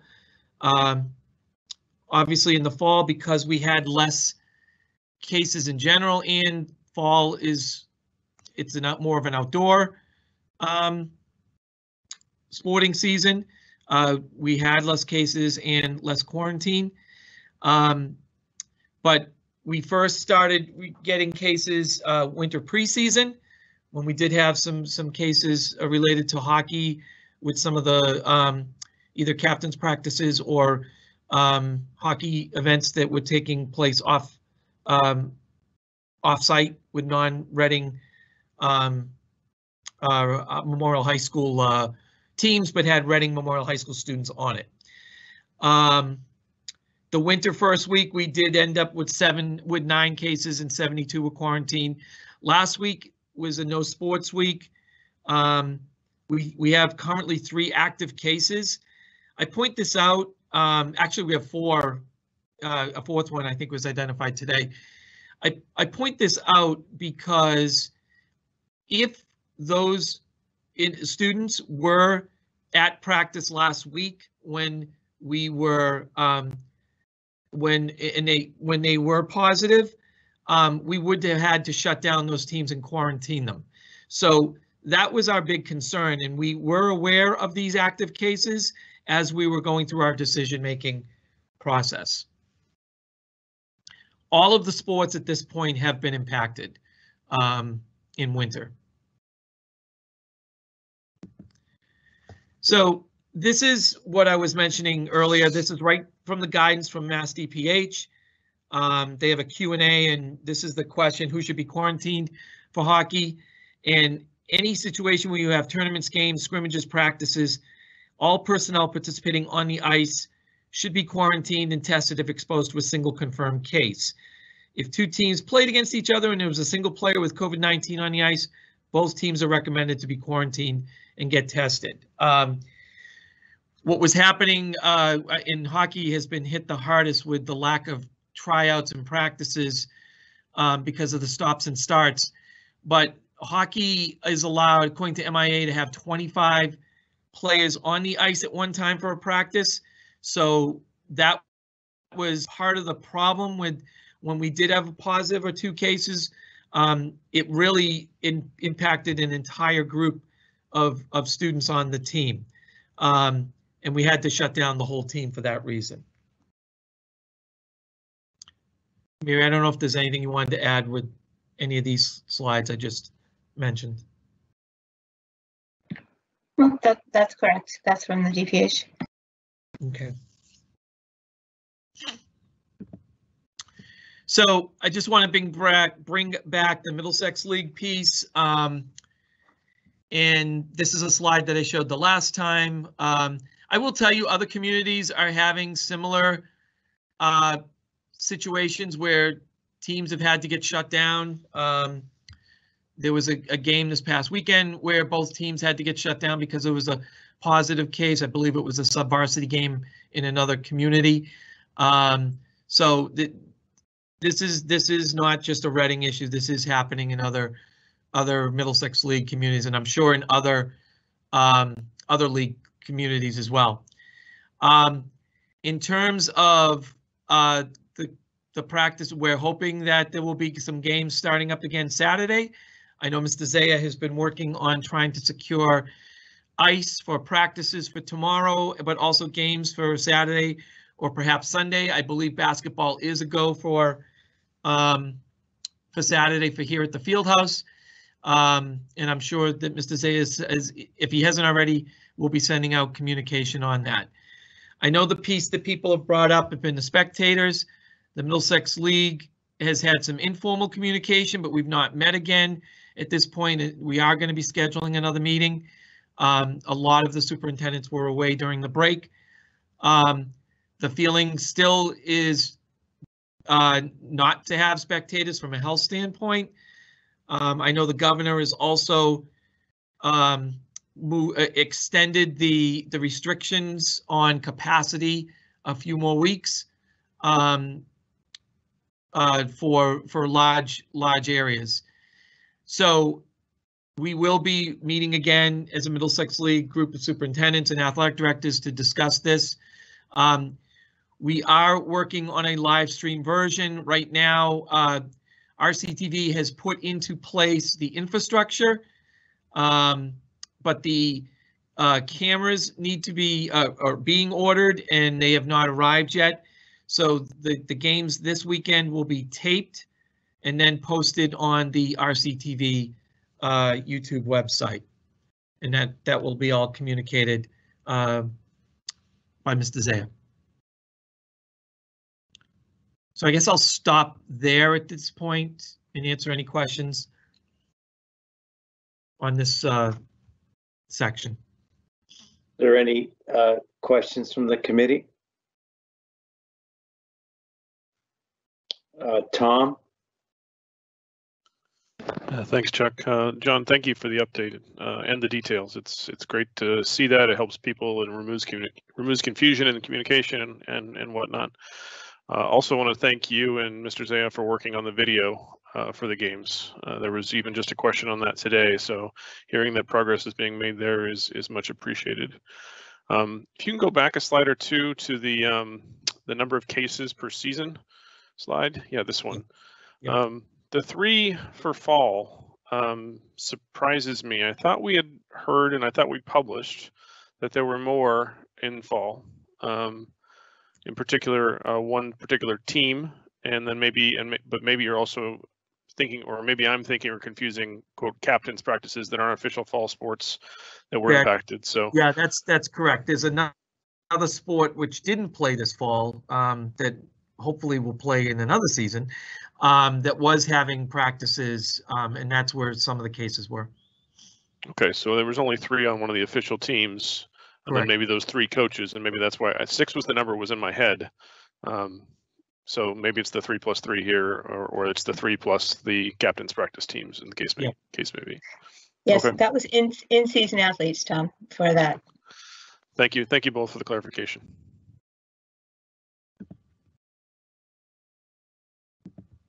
Okay, John. Okay. I want to give a few other updates. One is on time and learning. I know, I think Aaron has a question, Chuck. Hi, Aaron, sorry. It's okay. We had a question in the chat, which was also actually something that I was wondering myself. It's from Mr. Cerrone. I can read it, or someone else go ahead, wants Aaron. to. Yeah. So Mark Cerrone, 49 Victoria Ave. Would cohorts set up for varsity, JV, and freshman teams with no swing players moving from team to team indicate that this was set up so that a COVID case could be isolated to that team and the others would be able to continue? So yes, except, with the exception of hockey, if students are cohorted so that the close contacts are minimized when we do contact tracing, and they can say that only this group of 8 players or 10 players were within close contact, yes, only that group would be quarantined. But as Dr. Daugherty mentioned, ice hockey is an exception to that. Okay, but for example, if a freshman boys basketball player tested positive, the JV and varsity boys and all the girls teams would not be sidelined. Correct, and that's what we have done when that's occurred. If we can't, unless they are scrimmaging against each other or practicing together, if there's only that small group, that's the only ones that need to be quarantined, and the rest can continue to play. Okay. We did have a situation early in the tryouts, Aaron, with basketball where the freshman team wasn't even at the site that day, so they were allowed to continue to practice where the JV and varsity could not, because they were on the same area. Okay. One more question. On the slide where you showed number of athletes in the seasons, do we know, I don't know quite how to word this, do we know that those cases were passed within, like from teammate to teammate, or that numbers could simply reflect that an athlete in a winter sport tested positive for COVID? So for the most part, we're finding that it's not, because we're quarantining the students, and so we're reducing the spread within the sport. I think in gymnastics we did see a number of athletes all test positive, and I believe at the time. I'm not, the regulations around mask wearing in gymnastics are kind of confusing to me. I'm not sure. So that may have led to that. But in general, we are seeing a positive case during a practice, and we are quarantining the team, and we're not seeing further spread. And that's the purpose of doing the contact tracing and quarantining, so that we're not having a whole team come down, you know, with the infection. Does that answer your question? Yeah, it does. I guess I was also just trying to get at where we think the spread is happening and whether it's actually happening within the teams or outside of practice, but then some players are bringing it to practice, if that makes sense. Right. The majority of spread at this point is household spread. So that's what we're seeing. That's what the numbers across the state, if you look at the data, and so, you know, the athletes didn't know they were exposed, or maybe had a family member who became positive and then they became positive, and they were at practice at a time when they themselves could spread it. And so that's why we do the quarantine. So we've seen a couple of students, athletes on the same team, but sometimes they also carpool and things like that. So they may have had outside contact as well. So I can't say that there's not spread throughout the teams, but it's limited. And I think the protocols that we're using and the quarantining that we're doing is helping that. That's great. Thank you, Mary. Tom? Thank you as well, Mary. I think that the details there, again, are very helpful. And the limiting the spread is very helpful. I just want to drill a little bit more into Mark Cerrone's question and make sure I understood the answer. And I think I understood the question he was asking too, but maybe I'm a little bit naive about how the hockey team practices. So if, in theory, the ninth graders practice distinctly by themselves on the ice, they leave, the JV team comes in, practices distinctly by themselves on the ice, they leave, and the varsity team does the same, could we contain it to just the team if the players don't cross over? I think you were focusing on the ice portion of it, and maybe it's because they all practice at the same time, and that's my naivete in the question. But I'm just trying to see what Mr. Cerrone is trying to ask. If they really are separate and distinct, and they're separate and distinct on the ice, then couldn't they be quarantined separate and distinctly, just like basketball or other sports? Yes, when we do contact tracing, and I don't know much about hockey, but I asked the coach, were there 10 guys on the ice or were there 20 guys on the ice? And whoever was on the ice at that time on that day when a person was potentially infectious, that's who's quarantined. So okay. Yes, as long as they hadn't mixed, just like the other sports, if they're levels and are only practicing whoever's practicing at that time, yes. Okay. So I guess the follow-up question of that, Dr. Doherty, would be, and you may know, you know, what the practice schedule is and what the cost is. Is this something we could support if we even have enough ice time to have the three teams practice separately, or are they currently practicing together and that's why the quarantining is hitting the whole team at once? No, I don't believe it has anything to do with the ice time piece. The hockey team still hasn't finished tryouts yet. Okay, so they haven't even separated to their cohorts yet. Correct. Okay. So they were having 25 students on the ice at a time. Okay. So thank you. That helps me understand. I appreciate that. I think that. They haven't finished their tryouts. And it's only two teams. It's JV and varsity. There is no freshman hockey team. Correct. Right? Correct. Right. Carla. And to add to that, it's my understanding that they're even willing to further divide those teams during tryouts to kind of have them into separate cohorts as well, through my understanding of it as well.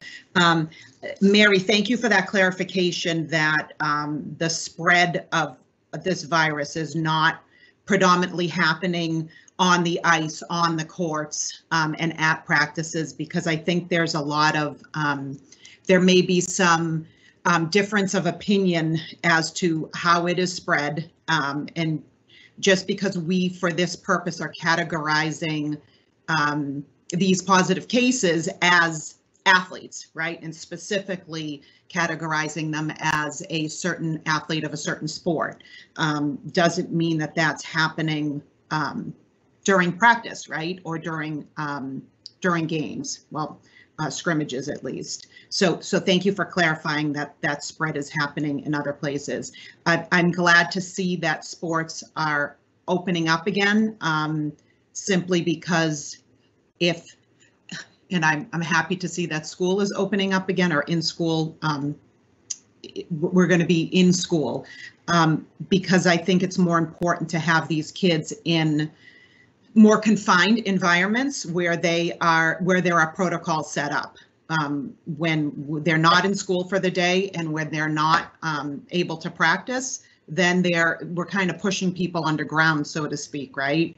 To see each other outside of school and outside of sports. So I'd rather see these students be able to be together and do what they need to do with that type of protocol that they get at sports and in school. So I think that a big part, I wish last week never happened with all the angst that many went through. And I think that if they, and I know Dr. Doherty, seems like you're going to get to this portion of it. If these high school kids were in school for those 4 days every other week, like the rest of the district is, this wouldn't have been as heightened. So we need to get these kids back in school 4 days every other week. And we need to allow them to be able to do what they need to do as kids with these precautions, because our precautions work, right? Our precautions work, and the protocols you have set up for the schools and sports work. So thank you, Mary, for all you do. I can't even imagine what you and your whole group are going through, but we really appreciate it. So thank you. Thank you, Carl. Okay, John, we can go into the learning part of it. So I just wanted to expand a little bit on the last presentation I did on time and learning. We've received a little bit more information, and I don't know if people saw in the email I did send Sunday. I know it was rather lengthy, that I did have a link to the DESE website that has the time and learning requirements for all the communities. So just to briefly go over it again, effective on January 19th, schools have to have if they're in hybrid, have to have a minimum of 35 hours of live instruction, which is defined as both in-person and remote synchronous instruction. So a combination of the two over a 10-day period. So for Reading, what that means is, and when this survey was done, we did not have fourth grade in yet. So that's why it said remote. This was November 2nd when fourth grade had not started theirs yet. But you could see that at the elementary, it's 41, at the middle and high school, it's 48. So we're well above the 35 hours. When you look at the chart itself,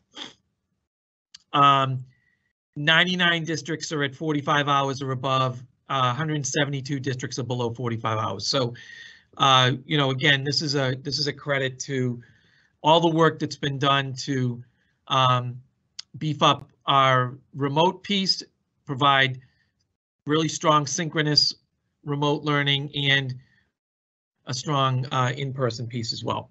So I just wanted to add a little bit more to what I discussed last time, because now we have the additional DESE data.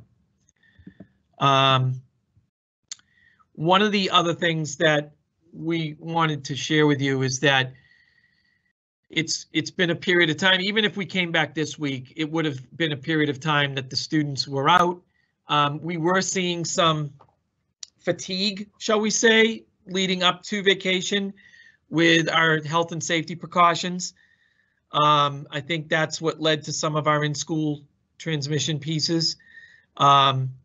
So we will be doing more of a point of emphasis of some things that we've been emphasizing all along, but really to emphasize these even more. So our administrators, our teachers, all staff and students. So the face covering piece is critical. The 6-foot physical distancing, making sure that cohorts stay, especially in the elementary and middle school, stay as their own separate cohorts, including recess time. It doesn't make any sense to combine cohorts at recess and keep them separated the rest of the time. They need to be separated all the time. The hand hygiene, making sure that all these procedures are followed at lunch except when eating, and fine-tuning the adult contact tracing in classrooms. We're working on a system where every adult going in and out of rooms where for a period of time, because we're realizing that a lot of adults are going in and out of rooms, particularly at the elementary level, servicing students and related service providers, paraeducators. So we're going to improve our sign in, sign out procedures in every classroom so that we have a better handle of the adults that were in a room if we have to do any contact tracing to help support our nurses. So the last piece I want to talk about related to learning is the survey. I don't have all of the results tonight. I didn't want, because I knew we were going to be under time constraints. So I'm going to show you a couple of the slides. I will do more extensive survey results at our next meeting, or if we have a separate non-budget meeting, I'll be more than happy to do a full-fledged presentation. I did show some of these slides the last time, but we were still in the middle of the survey. So we did have 337 staff complete the survey, 1,599 parents, 958 students. That's grades 6 through 12. For the students, similar to what I showed you the last meeting, most of the responses are 3, 4, and 5, the combination. So it does show that the experience as a whole, regardless of the model that the students are in, again, this is grades 6 through 12, is on the positive side. For parents, similar feeling. Actually, the 5s are a little bit higher when compared to the students. So again, a very strong experience for from a parent's perspective, and staff, again, seeing a similar pattern of 3, 4s, and 5s. What I did want to show on the next couple of slides is the high school piece. So I'm doing it from 3 perspectives. I asked the question for high school parents, high school teachers, high school students. This one is the parent question. Which model would they prefer for their students? You can see that 60% would want to go to a 4-day in-person, 4-day live stream, 2-day remote model. Approximately 20% would rather keep the current model, and I didn't leave that number, and I apologize. No preference to either model. Probably about 10%, it looks like. And then 13% is their child is fully remote. When you shift to the teachers, you see almost the exact opposite results. 67% would like to keep the current model. 10.2% would be the 4 days in person, 4 days live stream, and 22.7% did not have a preference. And then when you ask the students, we get even more confused because it's a third, approximately. Approximately 40% 4 days in person, a little under 40%, 27.2% no preference, 33.9% current model. So I can stop there for a second. Take any questions. I will actually, let me expand on that a little bit more. So We are having some conversations. I believe it's later this week or it's tomorrow, because there's only one more day this week, to discuss further what can we do differently at the high school. We've not been able to hire any additional paraeducators.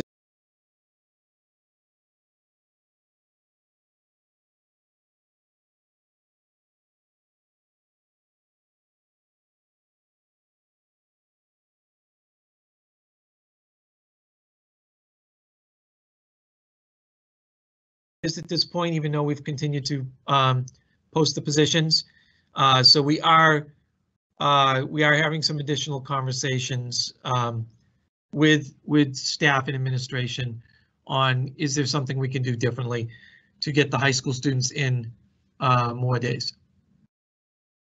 Are there any questions from the committee? Can we read the comment? I was going to say we have 3 Q&A comments if there are no committee questions. Is there any other slides, John? Yeah, I do have a few, but this is the last one on this section. Okay, so Tom, do you want to read the one from Katie Johnson? Sure. Katie Johnson, 23 Carver Road. Please answer when appropriate. This question is regarding when RMHS will be moving to full hybrid. This fall, I, along with hundreds of other concerned RMHS parents, volunteered to serve as paraeducators so that our children could return to school on a more meaningful basis. That plan was rejected. Next, a call went out from John Doherty and Kate Boynton to try and formally hire paraeducators needed to implement the full hybrid. I actually applied for that job as well, but today was told that they have not been able to hire the appropriate number of paras and they will not be moving forward with this model either. My question is this: if plan A and plan B will not work, what is your plan C? Thank you. And I don't have an answer at this point. It's what I just said earlier. Yep. And I can read, you don't have to read them all. So we have one from Pam Higgins of 315 Summer Avenue. What is the plan time frame to get the high school students in the building more than 4 times a month? What will trigger the switch to at least full hybrid? High school students need to be in the building. And we have one more. Do one more. Kathy Donnelly, 246 Charles Street. Regular hybrid back next week. That's a 4 days, or is that the 2-day modified hybrid? When are we planned to have 4 instead of 2 out of 10 days? Thanks. So next week is 2 days, right, John? Yeah, we're right back to the model that we had prior to the Christmas break. Yeah. So I guess, Chuck, I do have a question, or I guess more of a comment. First, I would say this. I think the work done by the staff and the administration with regards to the remote instruction model, the live synchronous model that we have, from my perspective, has gone exceedingly well, both from personal and from many other parents I've talked with. The focus on physical health, I think, is appreciated as well. What I fear and what my concern is the emotional health. I think we received a couple emails on it, and we started doing. We've been doing research. I started doing even more research, and there are pretty staggering statistics coming in on the emotional health side that I think we really need to make sure that we're understanding in addition to the physical health. And there was, I understand there was a PTO meeting I wasn't able to attend as well, where there was discussion on emotional health, which was, I think, relatively well received. But we need to make sure, or we need to try as hard as possible. I know you're working with the team, John. I know Kate and the rest of the administration team are working too. But that emotional health side is part of them being there in person. I gave anecdotal things in the past about the communication, the conversations, the things the kids can't really do when they're in breakout rooms so much, they can't really do when they're not in person. That is just so much so important from a high school perspective. From, you know, that social gathering perspective. If we want to call it social emotional health, yeah, it's that too, but it's really more the mental health I'm focusing on. Make sure these kids can recover, frankly. I mean, 9 months of almost isolation. I think we counted back, and in some cases we're talking 6 or 7 days that some of our high school students have been in school since March 13th. That's not that many. If you're not playing a sport and seeing other kids a lot, if you're not in drama or art or chorus and seeing a lot of kids a lot, you're pretty lonely, and loneliness is a dangerous place to be. So I would really, really hope that we can move something forward in this space. And I appreciate all the effort that's happened so far. So thank you. Thank you. Aaron? So I agree with everything that Tom was just saying. I did attend the PTO meeting the other night. It was a really nice presentation from one of the social workers and one of the guidance counselors. But some things that really stood out for me were the volume of parents expressing that, you know, maybe their kids look okay in class, maybe their transcripts look okay, but they're not doing okay.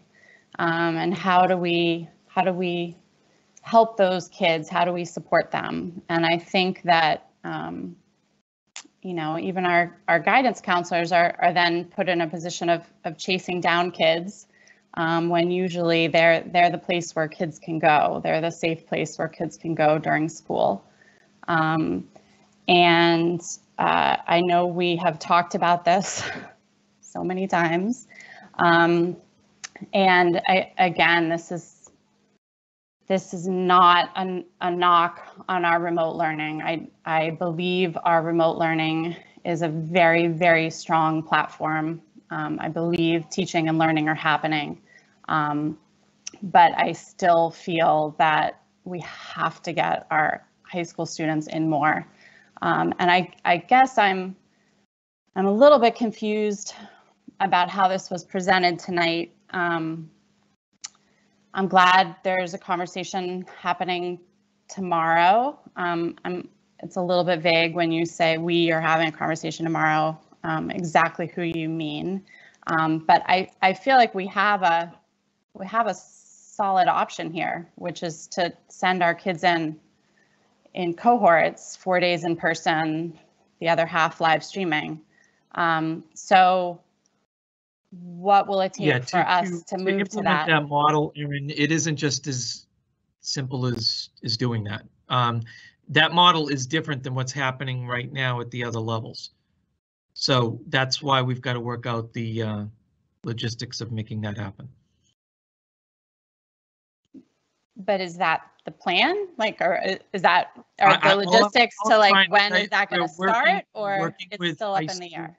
I'm just telling you what I'm saying, where we're working with high school administration and staff to see if we can change what we're doing right now. I don't know what else to tell you. I mean, we all recognize that we want to get the high school kids in more. No one is disagreeing with that. We do not have the paras to do the satellite classrooms. We've had one person apply for the number of vacant positions. That was the person that put a comment in the chat. So we have to look at an alternative. The only way you can do the alternative to get them in 4 days is to do an alphabet split 1 week and then the lower alphabet the next week. So, but to do that, it means staff have to be in both weeks. In the other models that currently exist in our school district, that is not the case. Staff, for the most part, are in every other week in person. So those are the logistical challenges that we've got to figure out. Understood. I guess I'm looking for a little bit more of a, we're going to sit down and we're going to figure out a way to get them in versus we're going to see if it's possible, with leaving it still open that you're not going to change what's happening. Erin, I've given you as much information as I can give you right now. I don't have any more specifics. Okay, so will this be on our agenda next week with an update from what happens tomorrow? I give you an update at every meeting. And when does this quarter end? When does the first semester end? February 1st is start of second semester. Okay.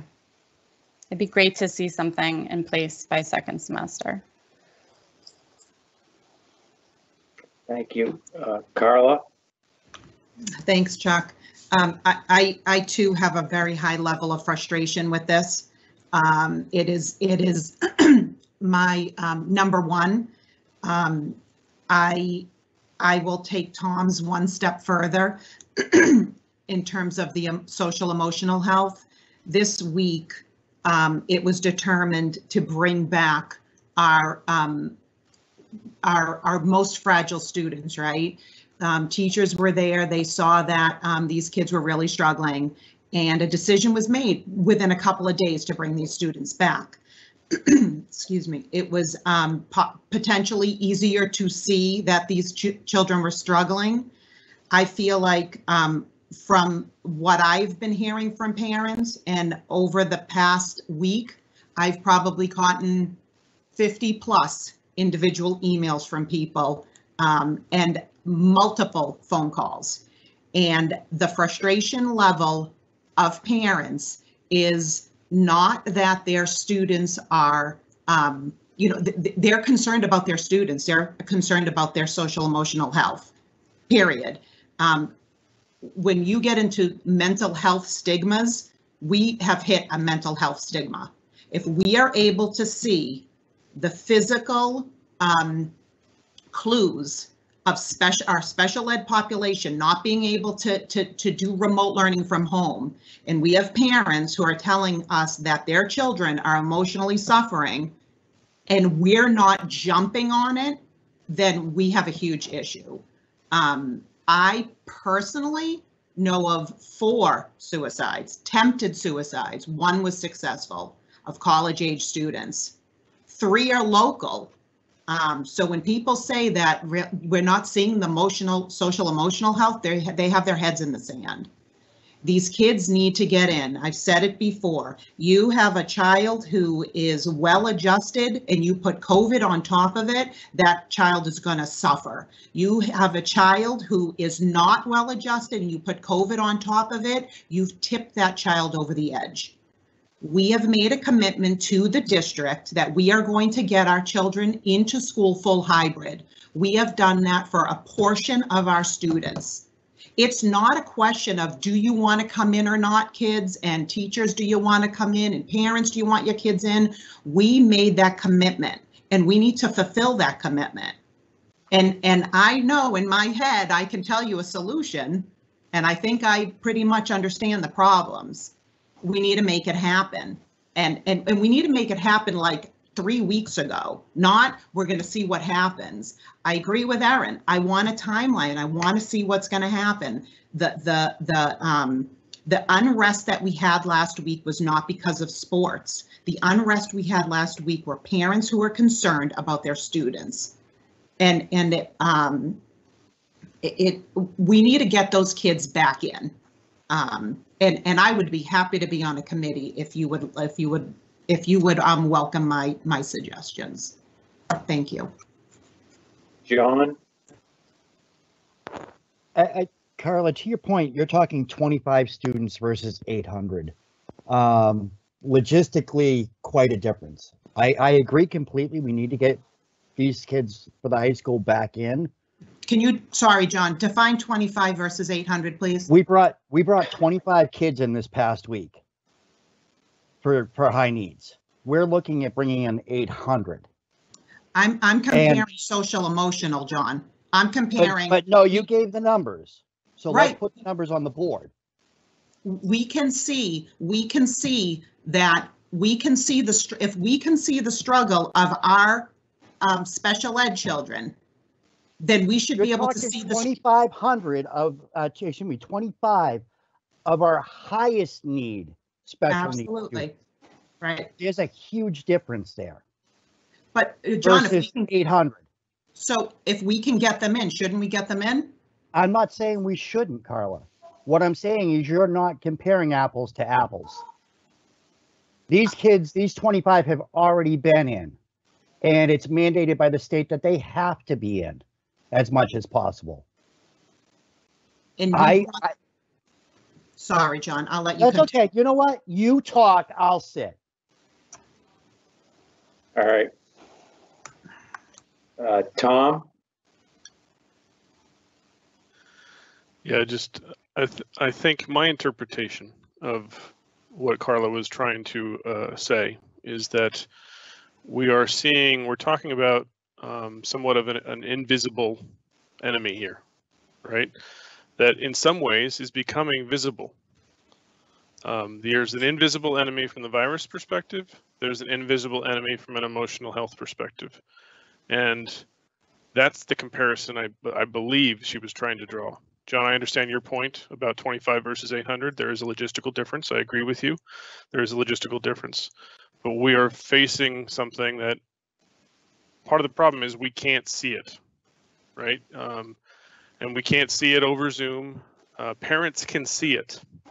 They can see their kids, devolving. They can see their kids not getting up in the morning. They can see their kids' moods, really shifting, going from a happy teenager to a really, really cranky. Some of that's just teenagerness, right? But a lot of it is the fact that they're not able to get out of their house in many ways and see their friends and interact and stuff that teenagers are supposed to do. So we have an invisible enemy in front of us, right? We've all been battling it, every one of us, right? Some more than others, right? The front lines to a degree have been battling it much more than others. But the front lines are some of the people who reached out to me over the last couple weeks, right? The nurses that are in the trauma rooms that are talking about the suicide victims that are coming in. They're parents in the district too, and they're talking about what they're seeing in those spaces. I don't want that to be what shows up on the news for Reading Public Schools. And that's not, it's not a threat. It's nothing like that. It's just that we want to make sure that we're doing right. And I know we've tried everything we possibly can to do right. We just have to figure out how we can get more kids in school more. 4 days out of 10, it's significantly better than 2. It's still not where I think some of us want to be, but at least it gets us on par with the rest of the district. So just trying to even the waters there a little bit. Okay. Anybody else?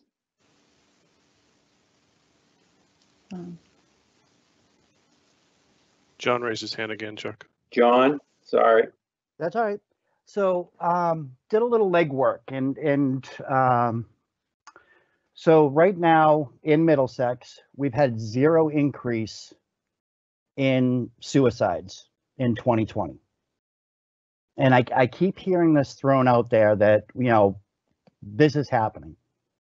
Luckily, it's not happening in our region.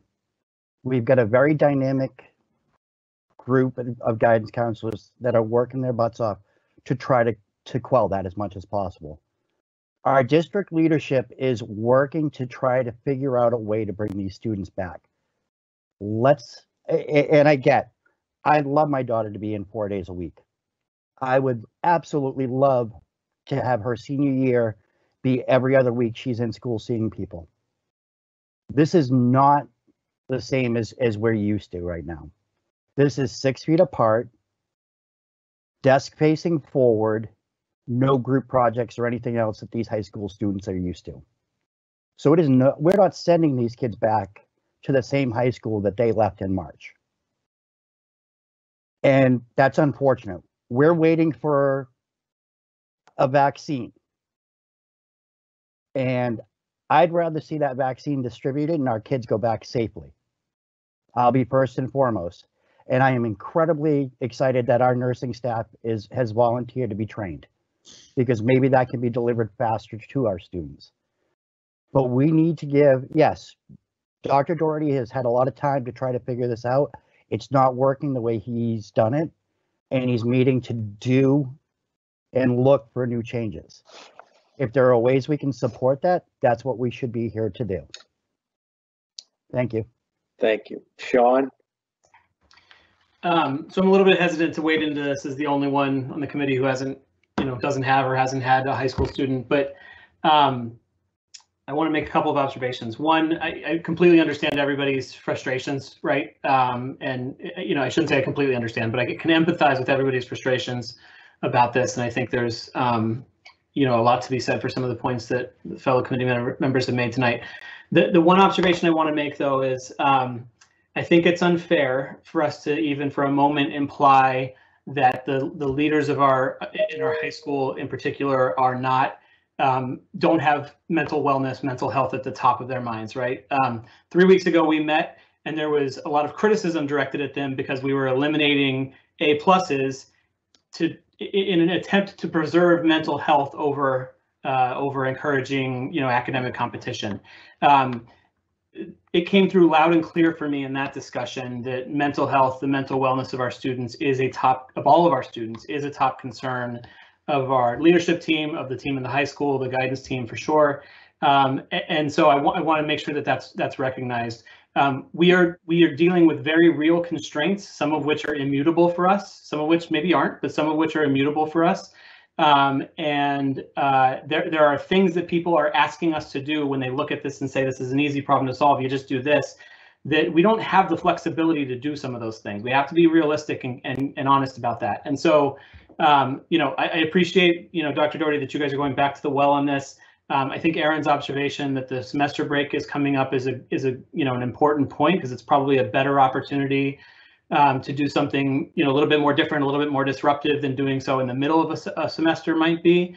But we have to be pragmatic about the constraints that we're facing, and that some of the things that we would all like to see happen may not be feasible. And that's not to say that we shouldn't be trying and that we shouldn't expect a better solution or a better answer, or at least the proposal of a better solution or better answer. But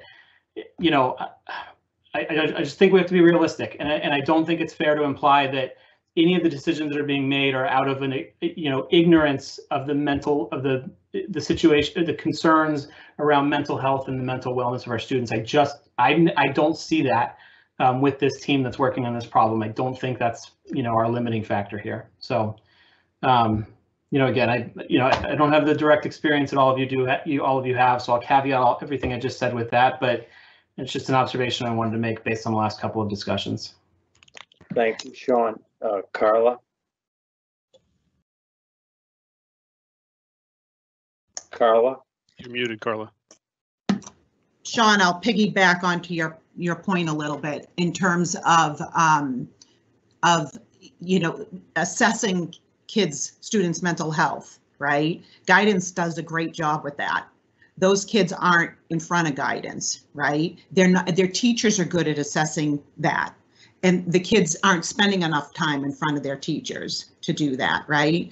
If I can imagine, I don't have a high schooler at the moment, but I can imagine what these Zoom screens look like, right? Maybe you see a piece of a kid, maybe you see a ceiling, maybe you see the screen is off. So who's doing that assessing? It's the parents, right? So we got to listen to the parents for one.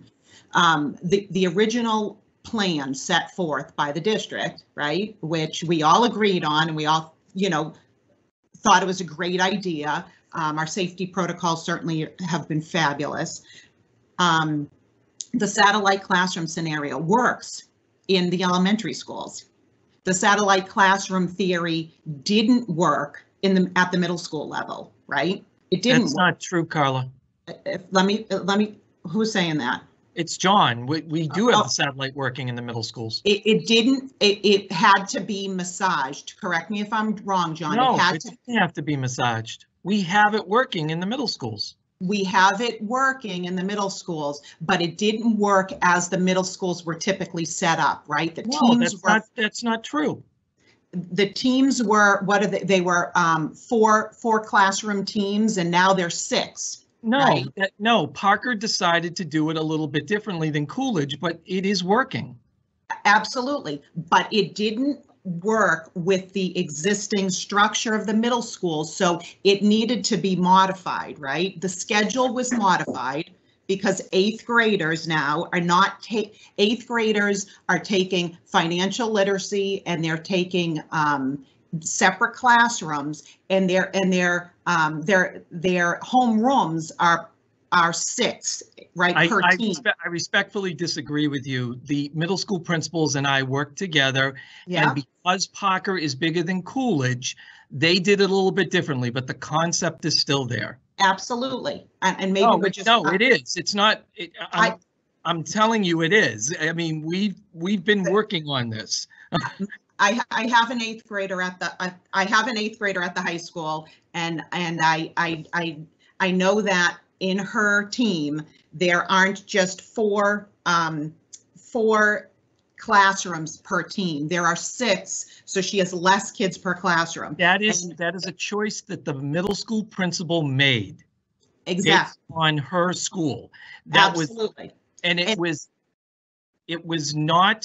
It did not require anything different. It followed the model that we were talking about with satellite. And it actually it helped because she was able to incorporate that satellite mentality, right? They don't have satellite. My daughter's not in a satellite classroom. They do have satellites. They don't have as many as Coolidge because Coolidge is smaller. Right, because it needed to be modified in order to fit the satellite mentality, right? My daughter's only in a class with 12 kids, right? She doesn't need a satellite class. All of our schools at elementary and middle have approximately 12 kids in the satellite rooms. No, she does not have a satellite room. No, Carla, my point is that the way we've set it up, I'm getting a little frustrated here myself, and here's why. Because I think we're under this impression that the administration doesn't care and isn't doing their job. We've been on the forefront with social emotional learning in this region for 4 or 5 years. We have been putting in all kinds of programs to support students. I am just as frustrated as parents that we can't get our high school kids in. But to sit there and to continue to tell us that we're not doing enough doesn't help the situation. As I've mentioned 3 times already tonight, we are working with administration and we are working with staff to try to get the kids in more. So we can continue to debate this all night, or we can try to have a productive meeting with staff and administration tomorrow to try to get this done. Okay, Sean? My point's a little bit moot right now, so I'll let it go. Okay. Thank you. That's the 4th time tonight. Yeah. Okay, John, did you want to just Chuck, we have a couple of comments too, real quick from the Q&A. 2 I can speak to, and 1 is pending an address, so I can't speak to that one. Jeffrey Coram, Ridge Road. Would it make sense to consider trying parent volunteers again starting in Q3? Part of the concern with the first attempt was the risk of transmission due to Thanksgiving. And the other one is Pam Higgins, 315 Summer Avenue. Parents are frustrated because this is not a safety issue. It's a staffing issue. Our children should not be punished because our district cannot get people back to work in the building. And then, yeah, I'm not sure that that's the reason why this hasn't been able to go. I didn't understand Jeffrey's question. Tom, could you repeat it? Sure. I have it off the top of my head, but I can find it too. Basically, he's asking if we can go back to the volunteer program again, like we were considering before Thanksgiving, with the understanding or assertion that part of the reason it was canceled was because of the fear of COVID spike after Thanksgiving. And given that we're past Thanksgiving now and past Christmas and past New Year's, would we reconsider the volunteer position because we may not see another spike as a result of it? Is that why it was canceled, John? I think I just showed a graph earlier that the active cases are continuing to increase in the community. Yeah, so yeah. May I piggyback on that, Chuck? Yes.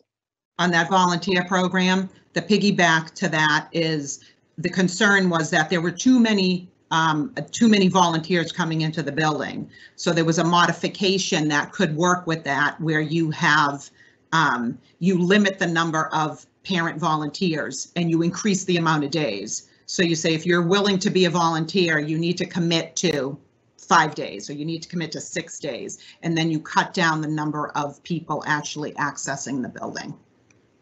And that, coupled with people who are interested in that position as a job, could help you get up to the required satellite numbers. Thank you. And is there another one too?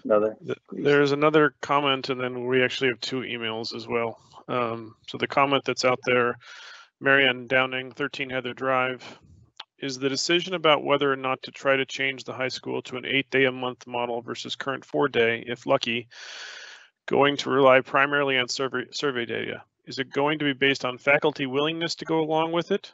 Kids and parents, of course, realize the high school they're going to is not what it was before. They've had the small taste of how it works, even in a few days of in-person learning they have had. They know it is different, but it's still better than just 4 days a month. As further perspective, my grade 10 cohort 8 student is in the first half of the alphabet. It's going to get just 1 in-person day in the month of January.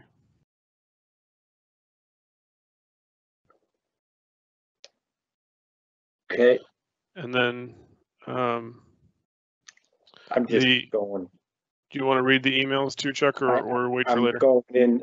I wasn't in the email, so if you want to start, yeah, I'll read one. I'm logging on now. Okay. I'm starting with the oldest one, Colleen Griffin. Hello, can you please tell me when the school committee meetings are scheduled to return in person? She's in math department, Reading Memorial High School.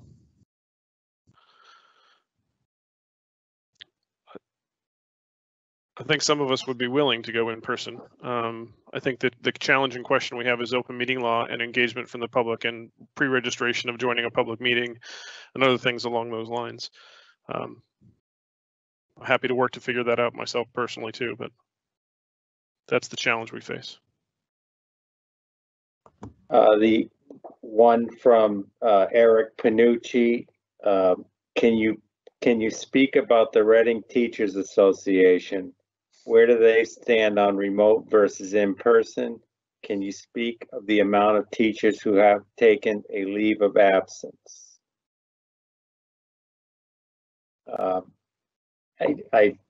I'm not sure that we've,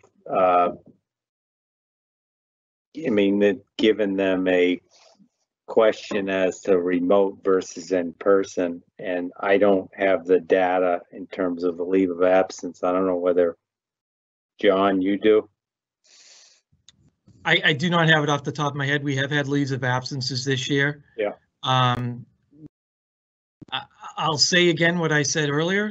There are logistical issues that we're going to have to try to figure out, which is why we're meeting with staff and administration. Yep. Thank you. Chuck, I have one more just quick statement just to clear things up from my perspective or from others' perspective of my stance. In no way, shape, or form am I trying to suggest that the administration is ignoring or not willing to admit to emotional or social emotional issues at any way, shape, or form. John and the advisory team, the principals, everybody's that's been a top focus. What I was trying to convey, and I think what Carla is trying to convey, and perhaps what Aaron's trying to convey is, it's hard you can't see in some cases what the parents are seeing. It doesn't mean you don't care. You absolutely care. You wouldn't be in this profession if you didn't care, right? You absolutely care. So in no way, shape, or form am I trying to convey that or in any negative connotation. I'm just trying to express the urgency from a parent perspective that we get them more opportunities to see their peers. And it is different, but it is still very much a positive when they have a chance to go in. So I'll just stop there. As someone who works at the high school, I just wanted to add that all of us who work there are very concerned too. We're concerned about all the students and their social emotional health. And we've actually been working as a district team, all of our nurses social workers, guidance counselors, our coalition representative, our adjustment counselors, and our behavioral health coach. We've met weekly, and we're really concerned about this issue, and we're trying to make sure that we're prepared to support the students, that we're trained, that we identify resources that we can use to help our students. We know this is not an easy fix and something that's going to go away even once, you know, things improve and the pandemic is better. We will have the repercussions from this ongoing. And so as a group, we recognize this and we hear your concerns, and we have the same concerns, all of us who work in this way in the district. So please know that, and we really want to work with all of you and all of the parents to make sure that we are supporting our students. Thank you, Mary. Yes, thank you very much, Mary. Sean, did you have, or is that an older one? Must be an older one. Yeah, gotcha.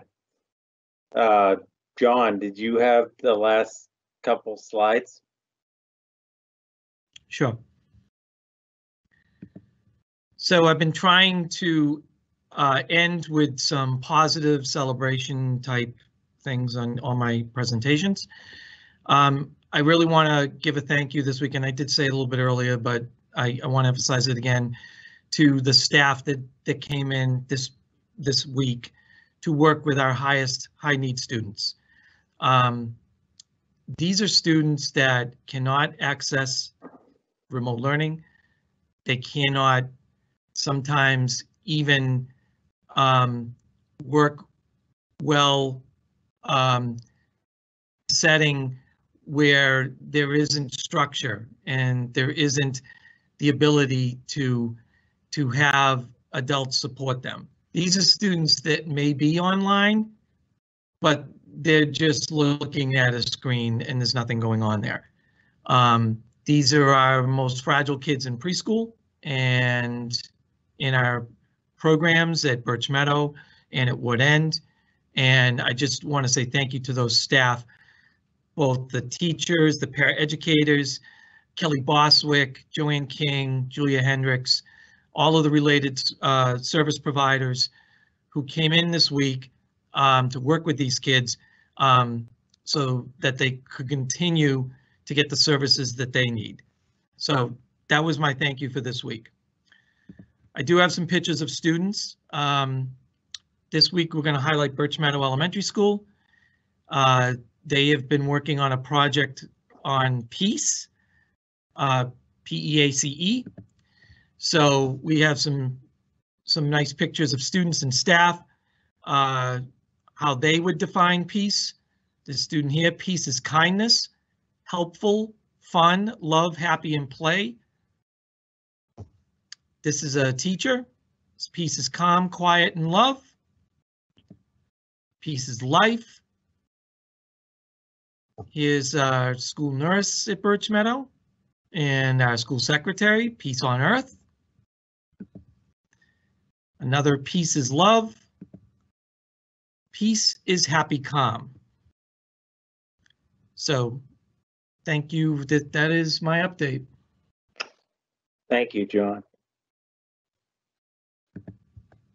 So that was the conclusion of the agenda. Did anybody else have anything? Is there a motion? Motion to adjourn? Is there a second? Second. Tom? Aye. John? Aye. Aaron? Aye. Carla? Aye. Sean? Aye. Chuck, aye.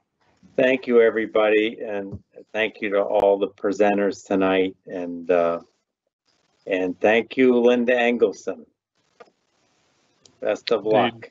Thank you. Thank you, Linda. Thank you, everyone. Good night. Good night.